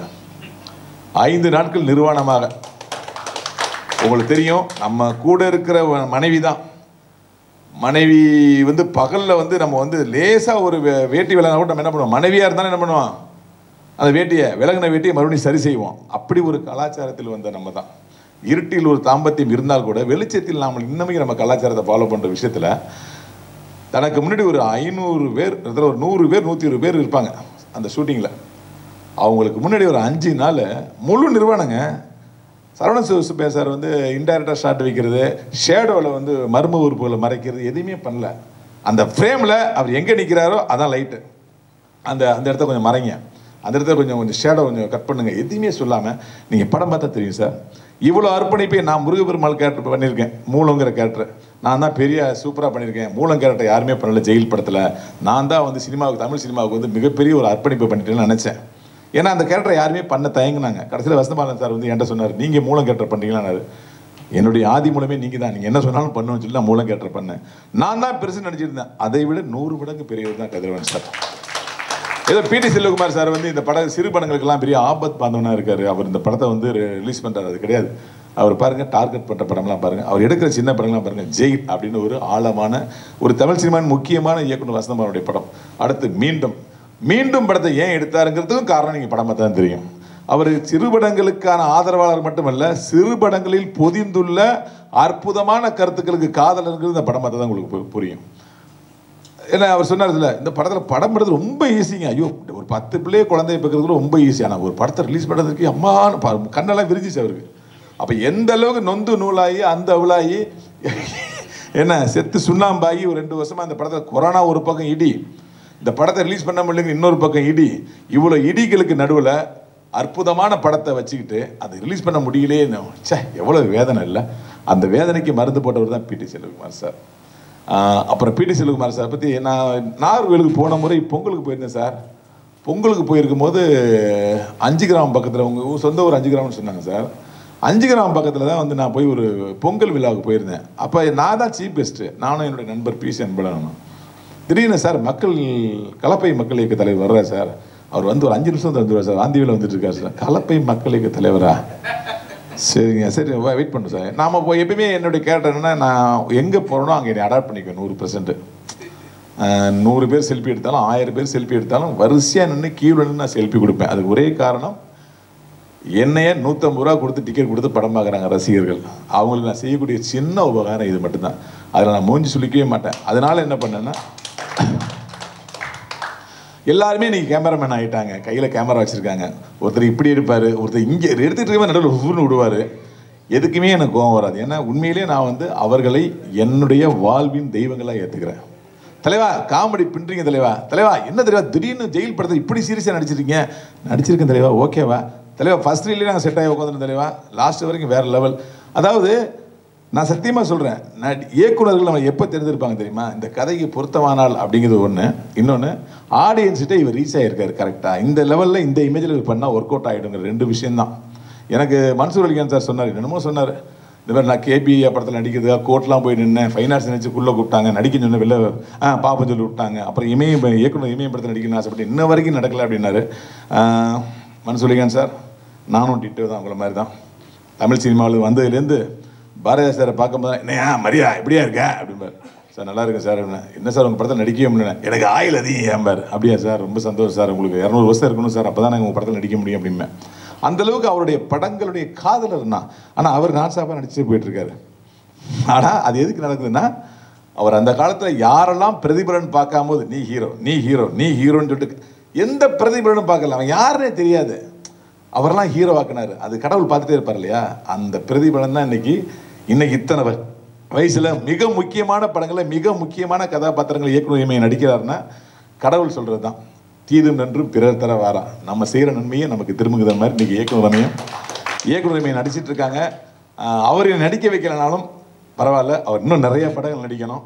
இப்போ கூட ராக்கி படத்தில் ரொம்ப அற்புதமாக நடிச்சிருக்காருன்னு சொன்னாங்க. ரொம்ப நன்றி. அதை எந்த விஷயத்தையும் நான் பிடி செல்வகுமாரை மறக்க மாட்டேன். அந்த போயிருக்கும் போது யார் அது கலப்பை மக்கள் இயக்க தலைவராமே, யார் அவர், நாகர்கோவிலில் ஒரு தர்மசீலரா, இந்த கலப்பைன்னு சொல்லிட்டு, கலப்பைங்கிற வார்த்தையெல்லாம் பெருசாக வந்து நாகர்கோவிலில் பயன்படுத்த மாட்டாங்க. உங்களுக்கு தெரியும் சார், அது ஒரு தூய தமிழ் வார்த்தை. நாகர்கோவிலுடைய ஸ்லாங்கே வேறு. இவ்வளோ தெளிவாக கலப்பைன்னு பேர் வச்சுருக்காங்கன்னா என்ன பார்ட்டி இது அப்படின்னு சொல்லிட்டு வெயிட் பண்ணிட்டு இருந்தேன். கட் பண்ணால் பிடி செல்வகுமார் சார் வேற ஒரு 4-5 நண்பர்களோட. சரி, 4-5 நண்பர்கள் பிடி செல்வகுமார் சார் வராரு. அதில் யாரோ ஒருத்தர் தான் தலைவர் பார்த்தா கடைசியில் பிடி செல்வகுமாரே தலைவர். ஆஹா, பத்திரிகை ஆசிரியர். அதனால தான் கலப்பைன்னு மிக தெளிவாக பேர் வச்சிருக்காருன்னு நினச்சேன். அந்த ஏரியாவில் வந்து அதுக்கப்புறம் அவர் போனதுக்கப்புறம் சொன்னாங்க, சந்தையடி பாலகிருஷ்ணன் ஒருத்தர் நம்ம நண்பருங்க, அவர் சொன்னார், சார் நீங்கள் நினைக்கிற மாதிரி இல்லை சார், அவர் பிஆர்ஓ இல்லை சார், இந்த ஏரியாவில் வந்து வேறு மாதிரி பண்ணிகிட்ருக்காரு. இப்போ கூட பார்த்தீங்கன்னா வந்து அவர் படித்த ஸ்கூல் 5 கிராமத்திலே படித்த ஸ்கூலில் வந்து ஒரு ஸ்கூல் கட்டி கொடுத்துருக்காரு சார். ஸ்கூலா? நான் கேட்டேன், பாத்ரூம் இதை கட்டி கொடுத்தாரு? இல்லைங்க, ஸ்கூலு. இது லைப்ரரி இதை கட்டி கொடுத்து? இல்லைங்க, ஸ்கூல் கட்டி, வகுப்பறைகள் கட்டி கொடுத்துருக்காருன்னு எனக்கு ஷாக் ஆகிடுச்சு. அப்புறம் நான் பிடி செல்வகுமார் சார் ஃபோன் பண்ணேன், எப்படி சார் நீங்கள் பிஆர்ஓ இருந்தீங்க, புலிப்படம் எடுத்தீங்க, இதுக்கு இவ்வளோ தூரம் உங்களுக்கு அவ்வளோ தூரம் வருமானம் வருதா சார்? நான் கேட்டேன். சார், சினிமாவின் வருமானத்தில் நான் செய்யலை, நான் தனியாக ரியல் எஸ்டேட் பெற்றேன், அதில் என்ன வருதோ அப்படியே நான் செய்கிறேன் சார் அப்படின்னாரு. அதாவது இது மட்டும் இல்லை, அது இன்னொன்று சொன்னாங்க, ஒரு சிஎஸ்சி ஸ்கூலில் வந்து ஆங்கில வழிக்காக ஒரு வகுப்பறை கட்டி கொடுத்தது மட்டும் இல்லாமல் ஒரு இன்னொரு ஸ்கூலுக்கு கலையரங்கம் ஒன்று கட்டி கொடுத்துருக்காரு. எம்எஸ்எல் ஸ்கூல் நினைக்கிறேன் சார். அங்கே எனக்கு அது சரியாக ஞாபகம் இல்லை. அங்கே வந்து ஒரு கலையரங்கம், ஆடிட்டோரியம் சொல்லுமா, கலையரங்கம் கட்டி கொடுத்துருக்காரு. வகுப்பறைகள் பத்தலைங்கிறது எக்ஸ்ட்ரா ஒரு வகுப்பறை கட்டி கொடுத்துருக்காரு. இதெல்லாம் வந்து எனக்கு அவர் மேலே வந்து அவர் அறியாமலே அவர் மேலே ஒரு மிகப்பெரிய, அவர் சொல்ல ரவிமரியா சார் எங்கே கூப்பிட்டாலும் வந்துடுன்றாரு. நான் வந்ததுக்கு காரணம் பிடி செல்வகுமார் என்கிற தனி மனிதனுக்கு அல்ல, பிடி செல்வகுமார் என்கிற மாபெரும் சேவையாளருக்கு வந்திருக்கேன் நான். உண்மைதான், அதான் உண்மை. ஏன்னா என்னை உண்மையிலே வந்து எவ்வளோ பேர் வந்து சார் வாங்க எனக்கு வீடியோ பதிவு கொடுங்க சார், சார் இந்த ஃபங்க்ஷனுக்கு வாங்கம்பாங்க. நமக்கு உண்மையிலே ஷூட்டிங்கில் பிஸியாக இருக்கிறதுனால வர முடியல. ஆனால் பிடி செல்வகுமார் சார் கூப்பிட்டா தவிர்க்கிறதுக்கு என்ன காரணம் இருக்குன்னு தேடவே மாட்டேன், ஆமான்னு சொல்கிறதுக்கு என்ன காரணம் இருக்குன்னு தான் தேடிட்டு இருக்கேன். இதுதான் உண்மை. அப்பேற்பட்ட ஒரு பிடி செல்வகுமார் சார் இன்றைக்கி வந்து இயக்குனர் சிகரம் கேபிஐ அவருடைய நினைவேந்தல் நடத்தியிருக்காங்க. இன்றைக்கி உதவி இயக்குனர்லாம் வந்திருக்கீங்க. உங்களாம் ஒரு மிகப்பெரிய கௌரவத்தை தரணும்னு அவங்க காத்துட்ருக்காங்க. இந்த விழா இன்று மட்டுமல்ல, வருடம் நீங்கள் நடத்தணும் சார். இது பத்திரிகையாளர்கள் இன்னும் சொல்லப்போனால் எங்களுடைய இயக்குனர் பேரரசு அவர்கள் வந்து கதை வசனத்தில் ஒரு குறும்படம் அவருடைய அசிஸ்டண்ட் கொடுத்துருக்காரு, ராம்கின்னு சொல்லிட்டு. அவருடைய பொண்ணு தான் நடிச்சிருக்காங்க. அந்த ஃபங்க்ஷன் தான் நடந்துகிட்டு இருக்கு. அதில் நான் ஃபஸ்ட்டு படத்தை பார்த்துட்டு அதாவது பாக்யராஜ் சார் இருக்கும்போது நான் ஃபஸ்ட்டு வந்துட்டேன். அதனால தான் வந்து லேட் ஆகிடுச்சு, தப்பாக எடுத்துக்காதீங்க. இந்த மாபெரும் விழாவிற்கு வந்திருந்த உங்கள் அனைவருக்கும் என்னுடைய மனமார்ந்த நன்றியை தெரிவிச்சுக்கிறேன். நன்றி, வணக்கம். நன்றி சார். அதாவது ஒரு முக்கியமான விழாவை தவிர்த்து பாலச்சந்தர் நினைவேந்தல்களுக்கு வந்தே ஆகணும்னு சொல்லி நமக்கெல்லாம் வந்து முன்னுதாரணமாக வந்து ரவிமரியா சாருக்கு மிகப்பெரிய ஒரு நன்றியை தெரிவிச்சுக்கிறோம். அடுத்து வந்து வெள்ளி விழா இயக்குனர் அப்படின்னு தான் சொல்லணும். சுந்தரராஜன் சாரை பற்றி சொல்லணும்னா சொல்லிக்கிட்டே போகலாம். அது அவ்வளோ பெரிய ஒரு ஜாம்பவான் இந்த விழாவுக்கு வந்திருக்காரு. அவரும் வீட்டில் வந்து ஒரு முக்கியமான விஷயத்தை விட்டுட்டு தான் வந்திருக்காரு. அவருக்கும் என்னுடைய நன்றியை தெரிவிச்சுக்கிறேன். அதாவது சாரி சார், உண்மையிலேயே உங்களை சொல்ல மறந்துட்டேன். ஏன் மறந்துட்டேன்னா, சிரிச்சிட்டே இருக்காரு என்னை பார்த்து எப்போ தான். அப்போ அதுக்கு முன்னாடி வெள்ளி விழா படம் எதுவுமே மறந்து போயிருது. அவருடைய முகம் தான் அந்த அற்புதமான சிரிப்பான முகம். உண்மையிலே சார் எனக்கு மிகப்பெரிய சாதனையாளருங்க. சாதாரண விஷயமா, நான் கல்லூரியில் படிக்கிற காலத்துலேயும் நம்முடைய ஸ்கூலில் படித்த காலத்துலையும் என்னுடைய மூளையை நிரப்பியது அவருடைய படங்கள் தான். வைத்தியை காத்திருந்தார் இருக்கட்டும், அதுக்கப்புறம் தான் அம்மன் கோயில் கிழக்காக இருக்கட்டும், பயணங்கள் முடியதாக இருக்கட்டும், சொல்லிக்கிட்டே போனேன் சார். சே என்ன சமைச்சாலாம் நான் காலேஜில் லாஸ்ட் இயர் படிக்கணும்னு பார்த்தேன் sir. Really hats off you sir. உங்கள் மேடையில் நான் இருக்குது எனக்கு பெருமை சார்.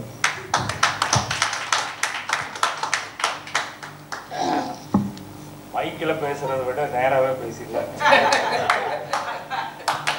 என்ன கேட்டால் அந்த அளவுக்கு தான் இந்த இடம் தானே, நம்ம எல்லாத்துக்கும் தயாராக புறப்பட்ட ஆளுங்க. மைக்கில் பேசுறதை விட நேரம் பேசுனா நல்லா இருக்குங்கிற ஒரு இதுதான். ஓ, அதுக்காகத்தான பல அப்படியே பண்ணி தான் இவ்வளவு தூரம் வந்துட்டோம். கிட்டத்தட்ட 40 ஆண்டுகள் சினிமா. 1981 பயணங்கள் முடிவதில் ஷூட்டிங் ஆரம்பிக்குது. அதிலிருந்து இன்றைக்கி வந்து 40 வருஷம் ஆகிப்போச்சு. கலப்பைங்கிறது வந்து வள்ளுவனுடைய குரல்லையே 10 அதிகாரங்களோடு இருக்கிற ஒரு இது கலப்பை. ஏறு நடந்தால் பார் நடக்கும்னு ரொம்ப சாதாரணமாக 2 வரியில் சொல்ல, உழுதுண்டு வாழ்வாரே வாழ்வார் தானே மற்றெல்லாம். இது என்னைக்கு இருந்தாலும் இன்னொரு 100 வருஷம் ஆனாலும் 200 வருஷம் ஆனாலும் மறுபடியும் கலப்பையை தான் கையில் எடுத்து ஆகணும். அது ஒரு தலைப்பாக வச்சுக்கிட்டு அதை பண்ணணும்னு எல்லாத்துக்கும் தோணாது இல்லையா? எல்லாத்துக்கும் தோணாது. அப்படி தோணினாலும் சிலர் செய்ய மாட்டாங்க. இது எதுக்கு, இது பழசு, இதை ஒரு டைட்டில் இதை வச்சுக்கிட்டு அப்படின்னு. சேவை செய்யணுங்கிற எண்ணம், அதுக்கு என்ன டைட்டில் வச்சாலும் ஒன்று தான். நாங்கள் டைட்டில் ஒரு நல்லா வைக்கணும்னு நினைப்பேனே ஒழிய அது கதைக்கு பொருதுதானு கூட யோசிக்க மாட்டோம். எந்த டைட்டிலாக இருந்தாலும் படம் பார்க்குறதுக்கு ரசிகர்கள் தயாராக இருக்காங்க. ஆனால் சொன்ன அந்த திரைக்கதை நல்லா இருந்ததுன்னா அதுதான் ஜெயிக்குங்கிறது என்னுடைய கருத்து. பாலச்சந்தர் சார் அவர் அவர் அவர் ஒரு தனி ட்ரெண்டு. எங்கள் பீரியட்லையே அதுக்கு முன்னால் நாங்கள் பார்த்து ரசித்த ஆளுங்க வந்து யாருன்னு பார்த்தா ஒன்று KS கோபாலகிருஷ்ணன், இன்னொன்று ஸ்ரீதர். அவங்க 2 பேரும் படங்கள் இன்னொரு 100 வருஷம் போனாலும் அவங்களுடைய கதை, திரைக்கதை வசனம் இன்னும் 100 வருஷத்துக்கு படம் எடுக்கலாம். KS கோபாலகிருஷ்ணன், இவர் ஸ்ரீதர். அதுக்கப்புறம் வந்து ஒரு வரைமுறை மாதிரி திரைக்கதையை மட்டுமே நம்பி படம் எடுத்தவர் பாலச்சந்தர். அவருடைய படங்களை எல்லாம் பார்த்து என்னை வந்து டைரக்டர் ஆக்குனதும் பாலச்சந்தர் தான், என்னை திருடன் ஆக்குனதும் பாலச்சந்தர் தான். 1974 அவ்வளோ ஒரு தொடர்கதை படம் ரிலீஸு. நானும் பாக்யராஜும் போய் அந்த படத்தை பார்க்குறோம். பாக்யராஜ் நானும் 1ஆவதுலேருந்து ஒன்றா படித்தவங்க, நாடகங்கள் அது இதெல்லாம் நடத்திட்டு இருந்தவங்க. அவன் 7ஆம் தேதி பிறந்தான், நான் 9ஆம் தேதி பிறந்தேன். எனக்கு முன்னால் ஒரு நாளைக்கு முன்னால் பிறந்தவன். வாடா போடான்னு கூப்பிட்றக்கு ஒரே ஒரு நண்பன் இருக்கான்னா அது பாக்யராஜ் தான். 2 பேருமே சினிமாவுக்கு ரெட்டை டைரக்டர் ஆகணுங்கிற ஒரு எண்ணத்தோட நான், அவன் என்ன நினச்சான்னு தெரியல, அப்படி தான் புறப்பட்டு 2 பேரும் வந்தோம். 1974 அவர் ஒரு தொடர்கதை ராயல் தேட்டரில் படம் பார்க்குறான் கோயம்புத்தூரில். இனிமேல் டைரக்டர் ஆகக்கூடாதுன்னு, டைரக்டர் ஆகாமல் இந்த ஊரில் இருக்கக்கூடாது, திரும்பி வரக்கூடாது, மெட்ராஸில் போய் அங்கேயே இருக்கலான்னு வீட்டில் இருந்து 27,000 ரூபா அந்த காலத்தில் திருடிட்டு ஓடி வந்த ஆளுங்க. அது அவனுக்கே தெரியாது பாக்யராஜுக்கு. அப்படி சினிமாவை ஒரு வேகப்படுத்தி நம்ம அந்த ஊர்லேயே இருக்க வேண்டான்னு டைரக்டர் ஆகிறதுக்காக என்னை திருடனாக்கி அனுப்பிச்சி வச்சவர் பாலச்சந்தர். அவருடைய படங்களை பார்த்த உடனே இனி நமக்கு இருக்க வேண்டாம், நம்ம போயிடுவோம், நமக்கு என்ன தகுதி இருக்குதுன்னு கூட அப்பெல்லாம் நாங்கள் யோசிக்கலை. என்ன காரணம் அப்படின்னா, எதிரொலின்னு ஒரு படம் பண்ணுறாரு, சிவாஜி கணேசன் நடிக்கிறார். நடிகர் திலகம் சிவாஜி கணேசன். சிவாஜி கணேசன் மாதிரி நடிகருக்கு ஆளே கிடையாது. எத்தனை வருஷம் ஆனாலும் எத்தனை கடைசி ஆள் அவர் தான் அப்படிங்கிற மாதிரி நடிப்புக்கு. மறுபடியும் ஒருத்தர் பிறந்தா அதே சிவாஜி கணேசன் தான் பிறக்கணுங்கிற மாதிரி தான் எங்களுக்குள்ளார இருந்தது. அந்த சிவாஜி கணேசனை வச்சு எதிரொலின்னு ஒரு படம் பண்ணுறாரு, அது ஃபெயிலியர் ஆகுது. நாகேஷை வச்சு 10 படம் பண்ணுறாரு, சக்ஸஸ் பண்ணுறாரு. அதுக்கு ஒரே காரணம் அவருடைய ஸ்க்ரீன் பிளே. எந்த நடிகனுங்கிறதில்ல, அது சிவாஜி சார் நடித்தாலும் சரி, ரஜினி சார் நடித்தாலும் சரி, கமல் சார் நடித்தாலும் சரி, எது என்ன பண்ணாலும் திரைக்கதை சரியாக இருந்தால் மட்டும்தான் அந்த படம் ஓடும். அது எல்லா காலகட்டத்திலையுமே ப்ரூஃபான விஷயந்தான். நாங்கள் படம் பார்க்கும்போதெல்லாம் காதலிக்க நேரம் இல்லை படம் பார்க்குறேன், அதே நேரத்தில் ரிலீஸ் ஆகுது துலாபாரம். துலாபாரம் ஒரு தடவை பார்க்குறான், காதலிக்க நேரம் இல்லை 15 தடவை பார்க்குறேன். எதுக்காக பார்க்குறேன்னா அந்த பாட்டு காமெடி. அப்போவே அந்த படத்தில் அங்கே படம் பார்க்கும்போதே நம்ம முடிவு பண்ணது, பயணங்கள் முடிவதிலிருந்து திருமதி பழனிசாமி மாதிரி ரொம்ப படிக்கிறதா முக்கியம்னு படம் எடுத்தாலும் கூட நம்ம அதில் காமெடி வரணும், சாங்கு வரணும். ஏன்னா அந்த பாடலும் காமெடியும் இருந்தால் தான் திரும்ப திரும்ப படம் பார்க்க வர்றவங்களுக்கு நல்லா இருக்குங்கிறதுக்காக எல்லா படத்துலையுமே பாடல்களை முக்கியமாக எடுத்ததுக்கு காரணம் தான். அப்படி தான் என்னுடைய படங்கள்லாம் வரும். அதுக்கெல்லாம் உதாரணமாக இருந்தவங்க இவங்கெல்லாம் தான் நம்மளை சினிமா கொண்டு வந்தாங்க. எங்கள் பீரில் எங்கள் வயசுக்கு நாங்கள் பார்த்து வந்தது இவர் மூலியமாக தான். வந்ததுக்கப்புறம் எத்தனையோ பிரச்சனை நடந்திருக்குது. அதனையெல்லாம் நடந்து நாங்களும் டைரக்டர் ஆகிட்டோம், பாக்கியராஜ் டைரக்டர் ஆகிட்டா 40 வருஷமாக ஓடி போயிடுச்சு. இந்த மாதிரி என்ன சின்ன சின்ன விஷயங்கள் அப்படின்னா, 2வது படிக்கும் போது எங்கள் அப்பா என்னை போட்டு அடிக்கிறார். ஏன் அடிக்கிறேன்னு எதுக்கால வீட்டுக்காரன் வந்து பிடிச்சி, ராமசாமி 7 வயசு ஆகுது, 2வது தான் படிக்கிறான், அவனை பிடிச்சி ஏன் அடிக்கிற அப்படின்னு. உடனே எங்கள் அப்பா சொல்கிறாரு, போன மாதம் ஒரு புத்தகம் வாங்கி கொடுத்தேன், கிளாஸில் ஒரு பையன் திருடிட்டு போயிட்டான்னு வந்தான். 10 நாளைக்கு முன்னால் அதே புத்தகத்தை வாங்கி கொடுத்தேன், கிளாஸில் ஒரு பையன் திருடிட்டு போயிட்டான்னு வந்தான். நேற்று அதே புத்தகத்தை வாங்கி கொடுத்தா மறுபடியும் திருடிட்டு போயிட்டான்னு வந்து நிற்கிறான்னு மறுபடியும் போட்டு அடிக்கிறாரு. மறுபடியும் அவர் வந்து தடுக்கிறாரு. அவனுக்கு என்ன வயசாச்சு? 7 வயசு ஆனாச்சு, 2வது தானே படிக்கிறான். அவன் தான் கிளாஸில் ஒரு பையன் திருடிட்டு போயிட்டான்னு சொல்கிறானால அப்புறம் ராமசாமி அவனை போட்டு அடிக்கிற அப்படின்னா. அதுக்கு எங்கள் அப்பா பதில் சொல்கிறாரு, இவன் கிளாஸில் படிக்கிற பையன் தானே திருடிட்டு போனான், அந்த வக்காலவலிக்கு இருக்கிற அறிவு இந்த வக்காலவலிக்கு ஏன் இல்லை, அதுக்காக தான் அடிக்கிறேன்.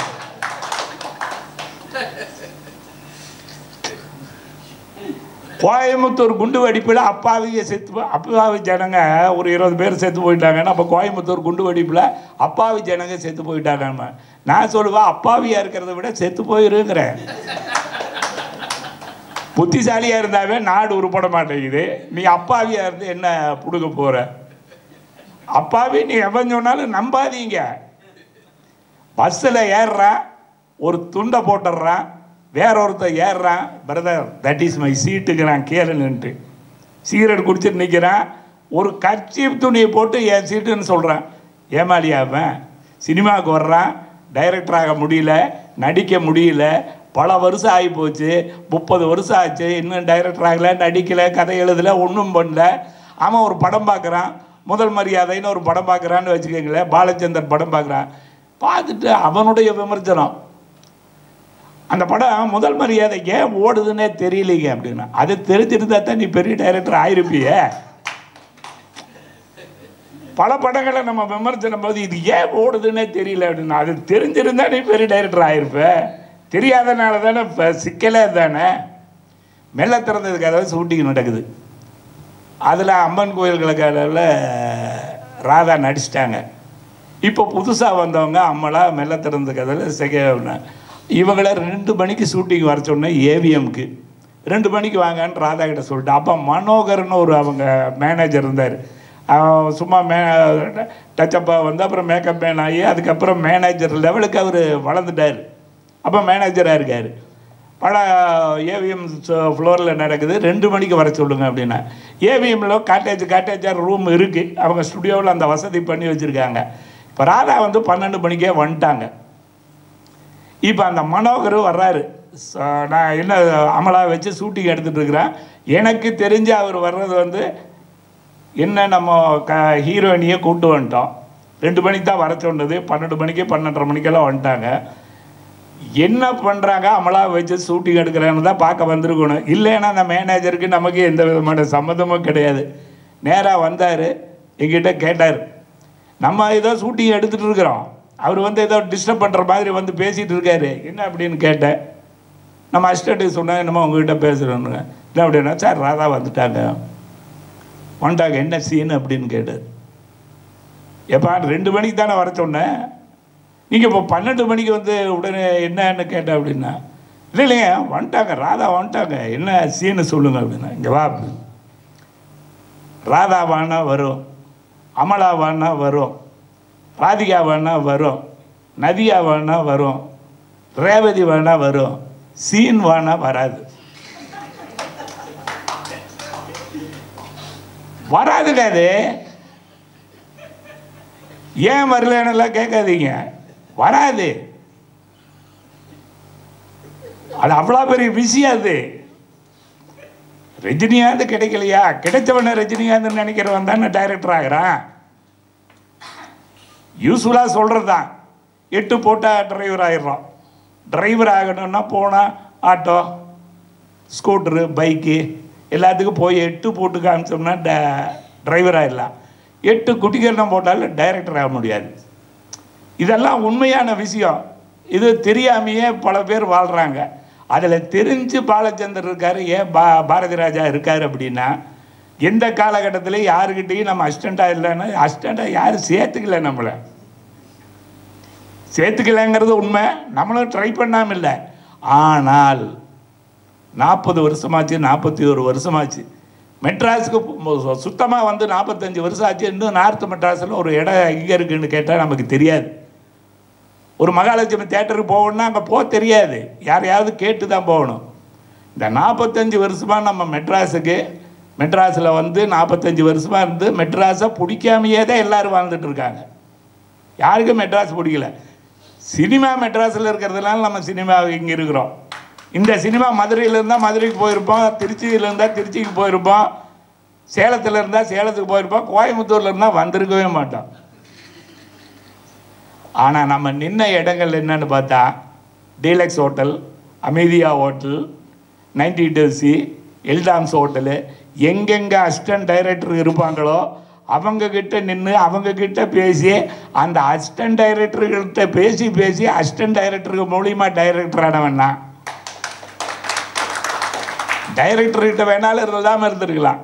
பாரதி ராஜா நம்ம குரு, பாலச்சந்தர் நம்ம குருன்னு, ஏன்னா அவங்க படங்களை பார்த்து நம்ம வந்ததுனால அசிஸ்டண்ட்டுக்கு கொடுத்த ஊக்கமும் அசிஸ்டன்ட் டைரக்டர்களை சந்தித்த விதமும் இன்னுமே அவங்கள தவிர வேறு யாரும் தெரியல.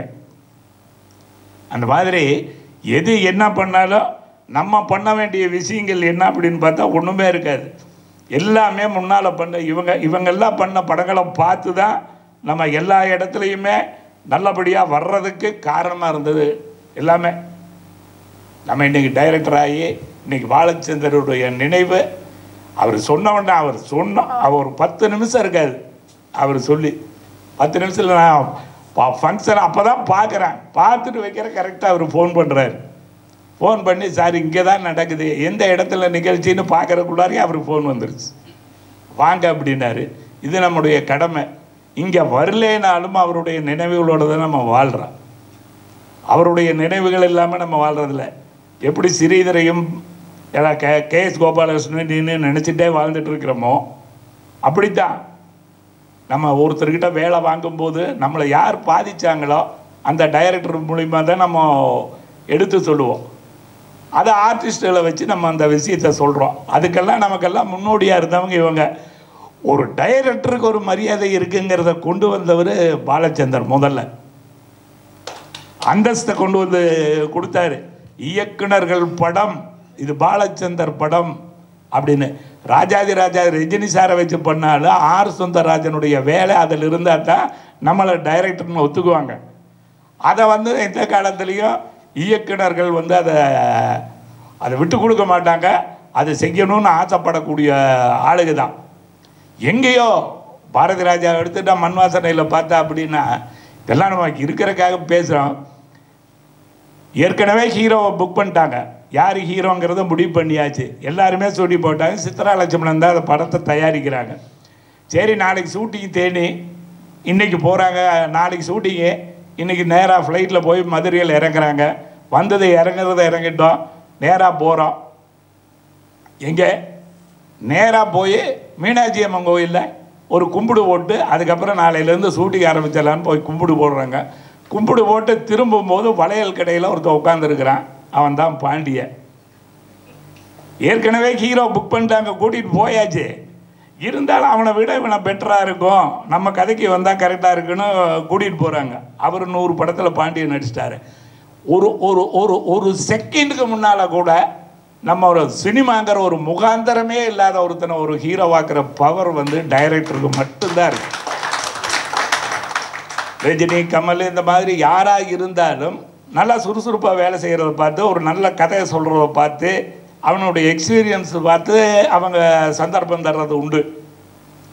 எந்த முகாந்தரமே ஒருத்தனை சினிமாவை கொண்டு வரான்னா ஒரு டைரக்டருனால தான் முடியும். அதில் பாலச்சந்தர் எத்தனை பேர்த்த உருவாக்கியிருக்காருன்னு தெரியும். இன்னுமே சூப்பர் ஸ்டார்னு சொல்கிற ரஜினிகாந்த் இன்னுமே ஹீரோவாக நடிக்கிறார் இல்லைங்களா? அது தேடி பிடிச்சி கொண்டு வந்ததுங்கிறது அந்த பாலச்சந்தருக்கு நம்ம நினைவு வருவது நம்முடைய கடமை. இது வருஷம் தொடரணும். என்னுடைய நன்றி.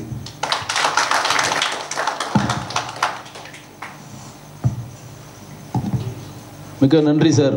பெரிய விஷயம் பாலச்சந்தர்களோட நினைவுகளை வந்து பகிர்ந்தது. அடுத்தது வந்து நம்ம உதவி இயக்குநர்களுக்கு வந்து நம்ம வந்து இந்த பாலச்சந்தர் நினைவேந்த நிகழ்ச்சியில் அவள் உதவி இயக்குனர் கூட சொல்லக்கூடாது, எதிர்கால இயக்குநர்கள் அப்படின்னு தான் சொல்லணும். ஏன்னா இன்றைக்கி சுந்தரதன் சார் சொன்ன மாதிரி ஒரு எந்த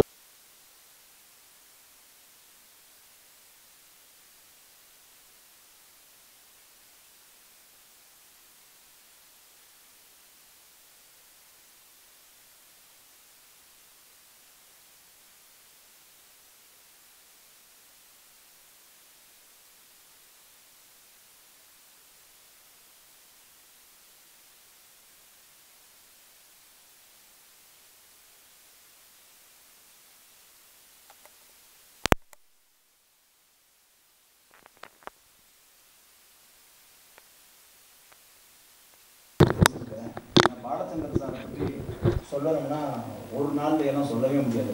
இந்த உலகம் இயங்கிட்டு இருக்கிற நாள் வரைக்குமே அவரை வந்து போற்றி போட வேண்டிய ஒரு அற்புதமான ஒரு டைரக்டர். அவருக்கு இந்த மாதிரி ஒரு விழாவை வந்து கலப்பை மக்கள் இயக்கமும் மீண்டும் படக்குழுவும் வந்து இன்னைக்கு எடுத்து பண்ணிட்டு இருக்கிறது வந்து உண்மையாகவே மிக சிறப்பான ஒரு விஷயம். உண்மையாகவே கலப்பை மக்கள் இயக்கத்துக்கு இந்த நேரத்தில் நான் ஒரு நன்றியை தெரிவிச்சுட்டு இந்த வாய்ப்புக்கு நன்றி கூறி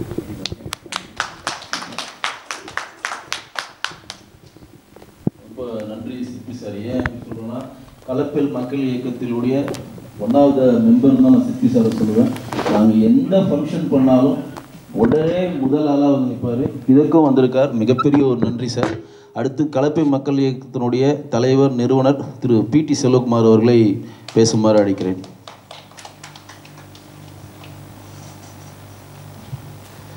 மேடையில் அமர்ந்திருக்கும் கலையுலகின் ஜாம்பவான்களே, பல சாதனைகளை படைத்தவர்களே, இங்கே இயக்குனர் சிகரம் பாலச்சந்தர் அவர்களுடைய இந்த நினைவு தினத்தை மறவாமல் நாமும் நடத்த வேண்டும் என்ற நம்பிக்கையோடு ஒரு நல்ல எண்ணத்தோடு இங்கே வருகை தந்திருக்கின்ற அனைத்து பெருமக்களுக்கும் முதலில் கலப்பை மக்கள் இயக்கம் சார்பாக நன்றியை தெரிவித்துக் கொள்கிறேன்.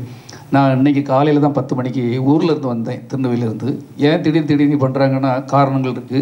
இங்கே வந்த பிறகு தான் எனக்கு தெரியும் அவருடைய நினைவு தினம் அப்படின்ட்டு.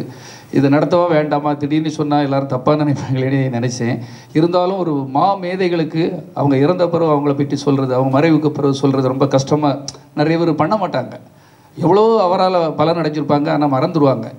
இது அவங்களுக்கு ஒரு முன்னுதாரணமாக, அவங்களுக்கு ஒரு ஞாபகப்படுத்துகிறமாக எப்படியாவது பண்ணிடணும் அப்படின்னு நினச்சி போன தடவை உங்களுக்கு தெரியும் இவங்க SPP அவர்களுக்கும் இதே மாதிரி தான். அன்றைக்கி வந்து வாரவங்க போதும், 5 பேர் வந்தாலும் போதும். ஆனால் அவர்கள் ஞாபகப்படுத்துகிறங்கிற நிறைய இன்றைக்கி மீடியாக்கள்லாம் இருக்குது. எந்த ரூபத்திலேயாவது வெளியே வந்துடும். அவர் உயர்திரு பாலச்சந்தர் அவர்களால் எவ்வளோ ஒரு இன்றைக்கி நம்ம தமிழ் திரையுலகமாலே இந்தியாவில் தென்னிந்தியாவிலே மிக சிறந்த இடத்தை பிடிச்சவர். அவரை நம்ம சாதாரணமாக விட்டுறக்கூடாதுங்கிற ஒரு நல்ல எண்ணத்தில் தான் காலையில் தான் எனது அருமை நண்பர் கதிரவன் இப்போ மீண்டும் படம் எடுத்துருக்கார் இல்லையா, இந்த படத்தினுடைய தயாரிப்பாளரும் ஹீரோவுமான கதிரவன் உண்மையிலே பாராட்டணும். ஏன்னா நம்ம ஒரு தனிநபர் எவ்வளோ விஷயங்களை தனியாக நின்று செய்திட முடியாது. ஒரு அன்னை தெரசா அவங்க நிறைய பண்ணுறாங்கன்னா அவங்க பின்னால் உலகம் ஃபுல்லாக டொனேஷன் பண்ணுறாங்க. அவங்க அந்த மனசு வரணும், தியாகம் வரணும். ஆனால் ஒரு கை ஓசை என்றைக்குமே ஓசையாக இருக்காது. நீங்கள் பண்ணுங்கன்னே நான் உங்கள் கூட கை கொடுக்குறேன் செய்கிறேன்னு சொன்னாங்க. அவருக்கு மீண்டும் படத்தை தயாரிப்பாளர் ஹீரோவுக்கு இந்த நேரத்தில் நன்றியை தெரிவித்துக்கொண்டு, அடுத்தபடியாக இந்த படத்தினுடைய இயக்குனர் உங்களுக்கு சிட்டிஷன்கிற ஒரு படம் மூலமாக இன்றைக்கி உலகமோதா பரபரப்பை ஏற்படுத்தி அந்த இயக்குனர் காலையில் தான் சொன்னேன், நானும் உடனே வரேன் அப்படின்னாரு. அவருக்கும் நன்றியை தெரிவித்துக்கொண்டு, மன்சூர் அலியன் அவர்களை வந்து அந்த காலத்திலேயே இருந்து அவர் ஒரு புரட்சிவாதின்னு தான் சொல்லணும், சமூக போராளிப்பாங்க இல்லையா, அப்படி எப்படி ஒரு சேகுவேராங்கிற ஒருத்தர் வந்து எங்கெங்கெல்லாம் ஒரு பிரச்சனைகள் இருக்குதோ, எங்கெல்லாம் அநீதி நடக்கிறதோ அங்கெல்லாம் என் கால் பதிக்கும்னு சொல்லிட்டு போன மாதிரி, எங்கெல்லாம் ஒரு பிரச்சனை இருக்க, தண்ணி பிரச்சனை ஓவராக இருந்தால் அங்கே போய் ஒரு படகு எடுத்து வச்சுட்டு ஒரு பாட்டு பாடிட்டு இருப்பார். அதாவது அதுக்கு வரவேற்பு இருக்கா, தப்பா சரியான இல்லை, என்னைக்கு அங்கே தவறு நடக்கும், தவறை வந்து ஏதோ ஒரு ரூபத்தில் அவர் சொல்லக்கூடியவர். அதனால் அவரை ஏதாவது ஒரு மேடையில் கூப்பிடணும், நம்மளும் கலப்பைங்கிற வச்சு அதை தானே பண்ணுறோம் அப்படின்னு நினச்சேன். அவர் இன்னைக்கு இந்த உடனே இன்னைக்கு ஒரு 2 மணிக்கு தான் சொன்னேன், இன்னைக்கு வந்துடுறேன்னு சொல்லிட்டு ஒரு 5 மணிக்கே இங்கே வந்து இருக்கிறாரு. எனக்கு ஆச்சரியம், தூக்கி பயந்துட்டேன். அண்ணன் வந்து இப்படி 3 மணி நேரத்துக்கு முன்னாடி இங்கே வந்துட்டாரு அப்படின்ட்டு. நல்ல மனசு உள்ளவர், குழந்தை மனசு கொண்டவர். அவர் நிறைய சாதனை பண்ணணும். அவருங்க வருகை தந்தமைக்காக நான் நன்றி சொல்ல கடமைப்பட்டிருக்கிறேன். அதே மாதிரி சிற்பி சார் என் கூட பிறந்த சகோதரர் மாதிரி, பக்கத்து வீட்டுக்காரரு. எந்த ஒரு செயல் செய்தாலும் சரி, அது தப்பாக சரியா, நான் போகிற ரூட்டு சரியா, எது தப்பாக இருந்தால் கூட அங்கே வந்து நின்று PT செல்வகுமார் செய்கிற சரியாக தான் இருக்கடி பேசக்கூடிய ஒரு நல்ல எண்ணம் உள்ளவர். ஏன்னா நம்ம தப்பான வழிக்கு போக மாட்டோம். நம்மளுடைய வரலாறுகளை எங்கே போய் படித்து பாருங்கள். தவறான ஒரு இடம் இருந்தால் நான் அந்த இடத்துல இருக்க மாட்டேங்கிறது அவருக்கு தெரியும். அவரை இந்த நேரத்தில் நான் வந்து நன்றி சொல்ல கடமைப்பட்டிருக்கிறேன். ஆர் சுந்தரராஜன் சார் வந்து அதாவது தமிழ் திரையுலகில் அதிக வெள்ளி விழா படங்கள் கொடுத்த ஒரு இயக்குனர் யாருன்னா கண்டிப்பாக வந்து அது நமது ஆர் சுந்தரராஜன் அவர்கள் தான். எத்தனையோ டைரக்டர்கள் வந்தாலும் ஒரு எளிமைன்னா அவராக சொல்லிடலாம். ஏன்னா பயணங்கள் முடிவதில் இருக்கட்டும், மெல்ல திறந்து கதவுகள், எவ்வளோ பெரிய ஜாம்பவான்கள் இயக்குநர்கள் பெரும் பரம்பரையாக பின்னணியிலேருந்து வந்திருப்பாங்க. ஆனால் அவர்களெல்லாம் உடைச்சிட்டு அவருடைய படங்கள் வெற்றி பெற்றுகிட்டே இருக்கும். நாங்கள் ஊர்லேருந்து காலேஜில் படிக்கும்போது அவர் படங்கள்லாம் பார்த்து ரசித்தவங்க. அவங்க அந்த விழாவுக்கு சாயங்காலம் 4 மணிக்கு தான் சொன்னேன். அவர் 2-3 தடவை ஃபோன் அடிச்சிருந்தேன், எடுக்கலை. அப்புறம் 5 மணிக்கு போல் அவர் ஃபோன் அடித்து என்ன மேட்டர்னு தெரிஞ்சுட்டு, ஐயோ நான் வந்துடுறேன், ஒரு மிகப்பெரிய சகாப்தம் படைத்த ஒரு இயக்குனர் சிகரம், நான் வந்துடுறேன் அப்படின்னு சொல்லி உடனே 1 ஹவருக்குள்ளே வந்துட்டார். இது என்னென்னா நம்ம ஒன்று நினச்சிட்டு இருப்போம், கடவுள் ஒன்று நினச்சிட்டு இருப்பார்.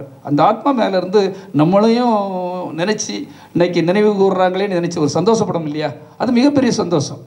இருக்கும்போது ஜாலரை அடிச்சுட்டு நீங்கள் அப்படி இப்படியா, நீங்கள் பெரிய வள்ளலாது எதையோ ஒன்று சொல்லி ஜாலரை அடிக்க ஒரு பெரிய விஷயமே கிடையாது.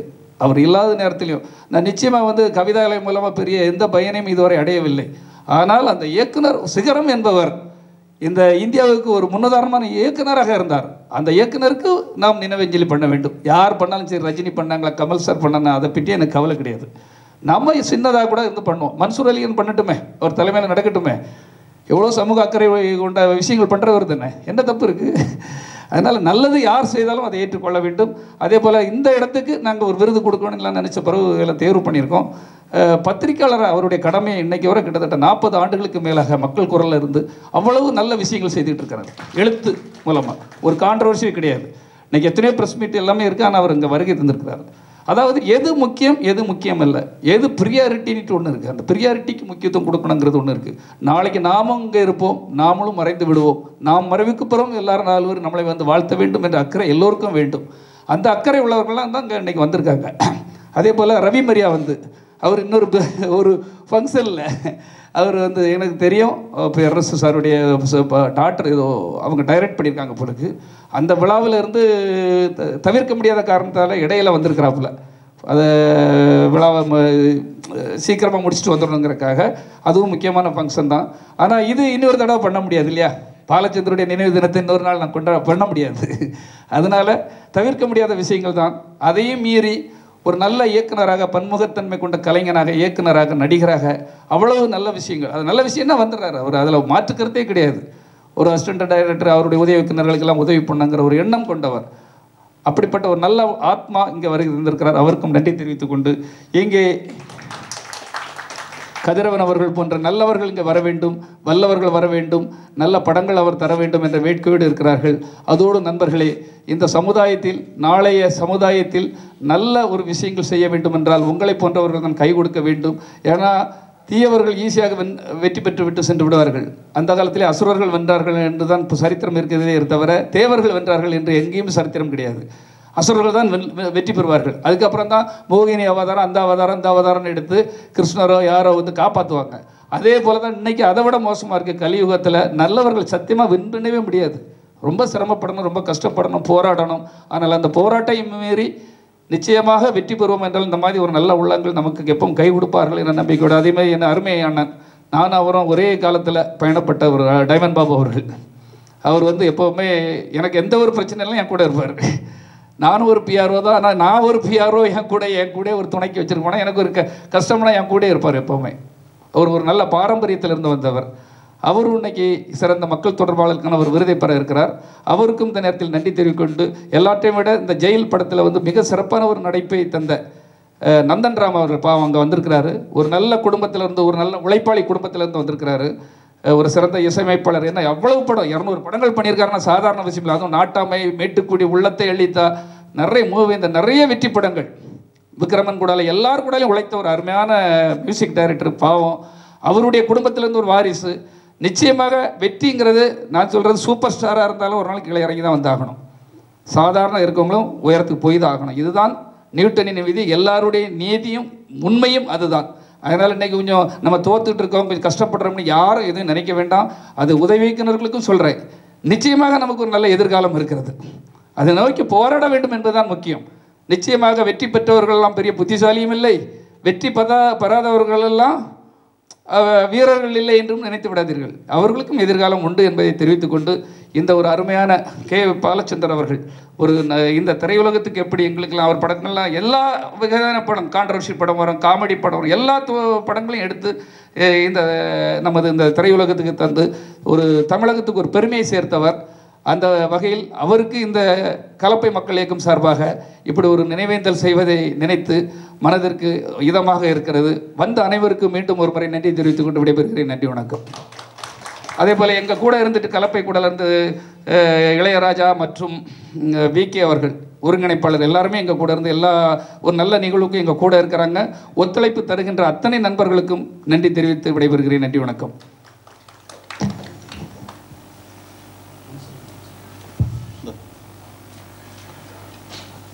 கலப்பை மக்கள் இயக்கத்தினுடைய தலைவர் நிறுவனர் திரு PT செல்வகுமார் ரொம்ப ஷார்ட்டாக பேசிட்டாங்க, டைம் அதிகமாகிடுச்சு அப்படின்றதுனால.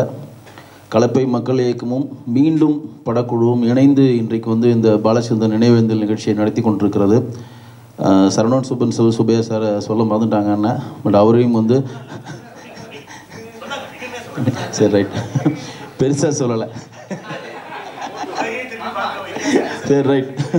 ஏன்னா அவருக்கு சரவணன் சுப்பையா சாருக்கு அவர் நான் எழுதுகிறப்ப சொன்னார், உங்களுக்கு தான் சிறந்த ஒரு இதை திறன் ஆய்வாளர் விருது அப்படின்னு சொன்னார். என்னென்ன திறன் ஆய்வாளர் சொன்னால் அந்தளவு ஒரு ஹாலிவுட் படங்களை அவர் எடுப்பார்னா அது அண்ணன் சொல்லுவார்னு நினச்சேன். பட் இருந்தாலும் மிகப்பெரிய மகிழ்ச்சி. இந்த நிகழ்வுக்கு வந்திருக்கும் அனைவரையும் நாங்கள் மறுபடியும் நன்றியுடன் சொல்லி வரவேற்கிறோம். அடுத்து கிட்டத்தட்ட தமிழ் திரையுலகில் பன்முகம் தன்னும் சொன்னவர் தான் உங்களுக்கு தெரியும். அவர் தயாரிப்பாளர், நடிகர், இன்னும் சொல்லப்போனால் எந்தவித மனசில் பட்டதை அப்படியே ஓப்பனாக சொல்லக்கூடிய ஒரு மனதைரியம் உள்ளவர். அந்த மாதிரி நான் தமிழ் திரையுலகம் 2 பேர் தான் பார்த்துருக்கேன். ஒன்று இளையராஜா சார், இன்னொரு மன்சூர் அலிகான் சார். அவரை பேசுமாறு அழைக்கிறேன்.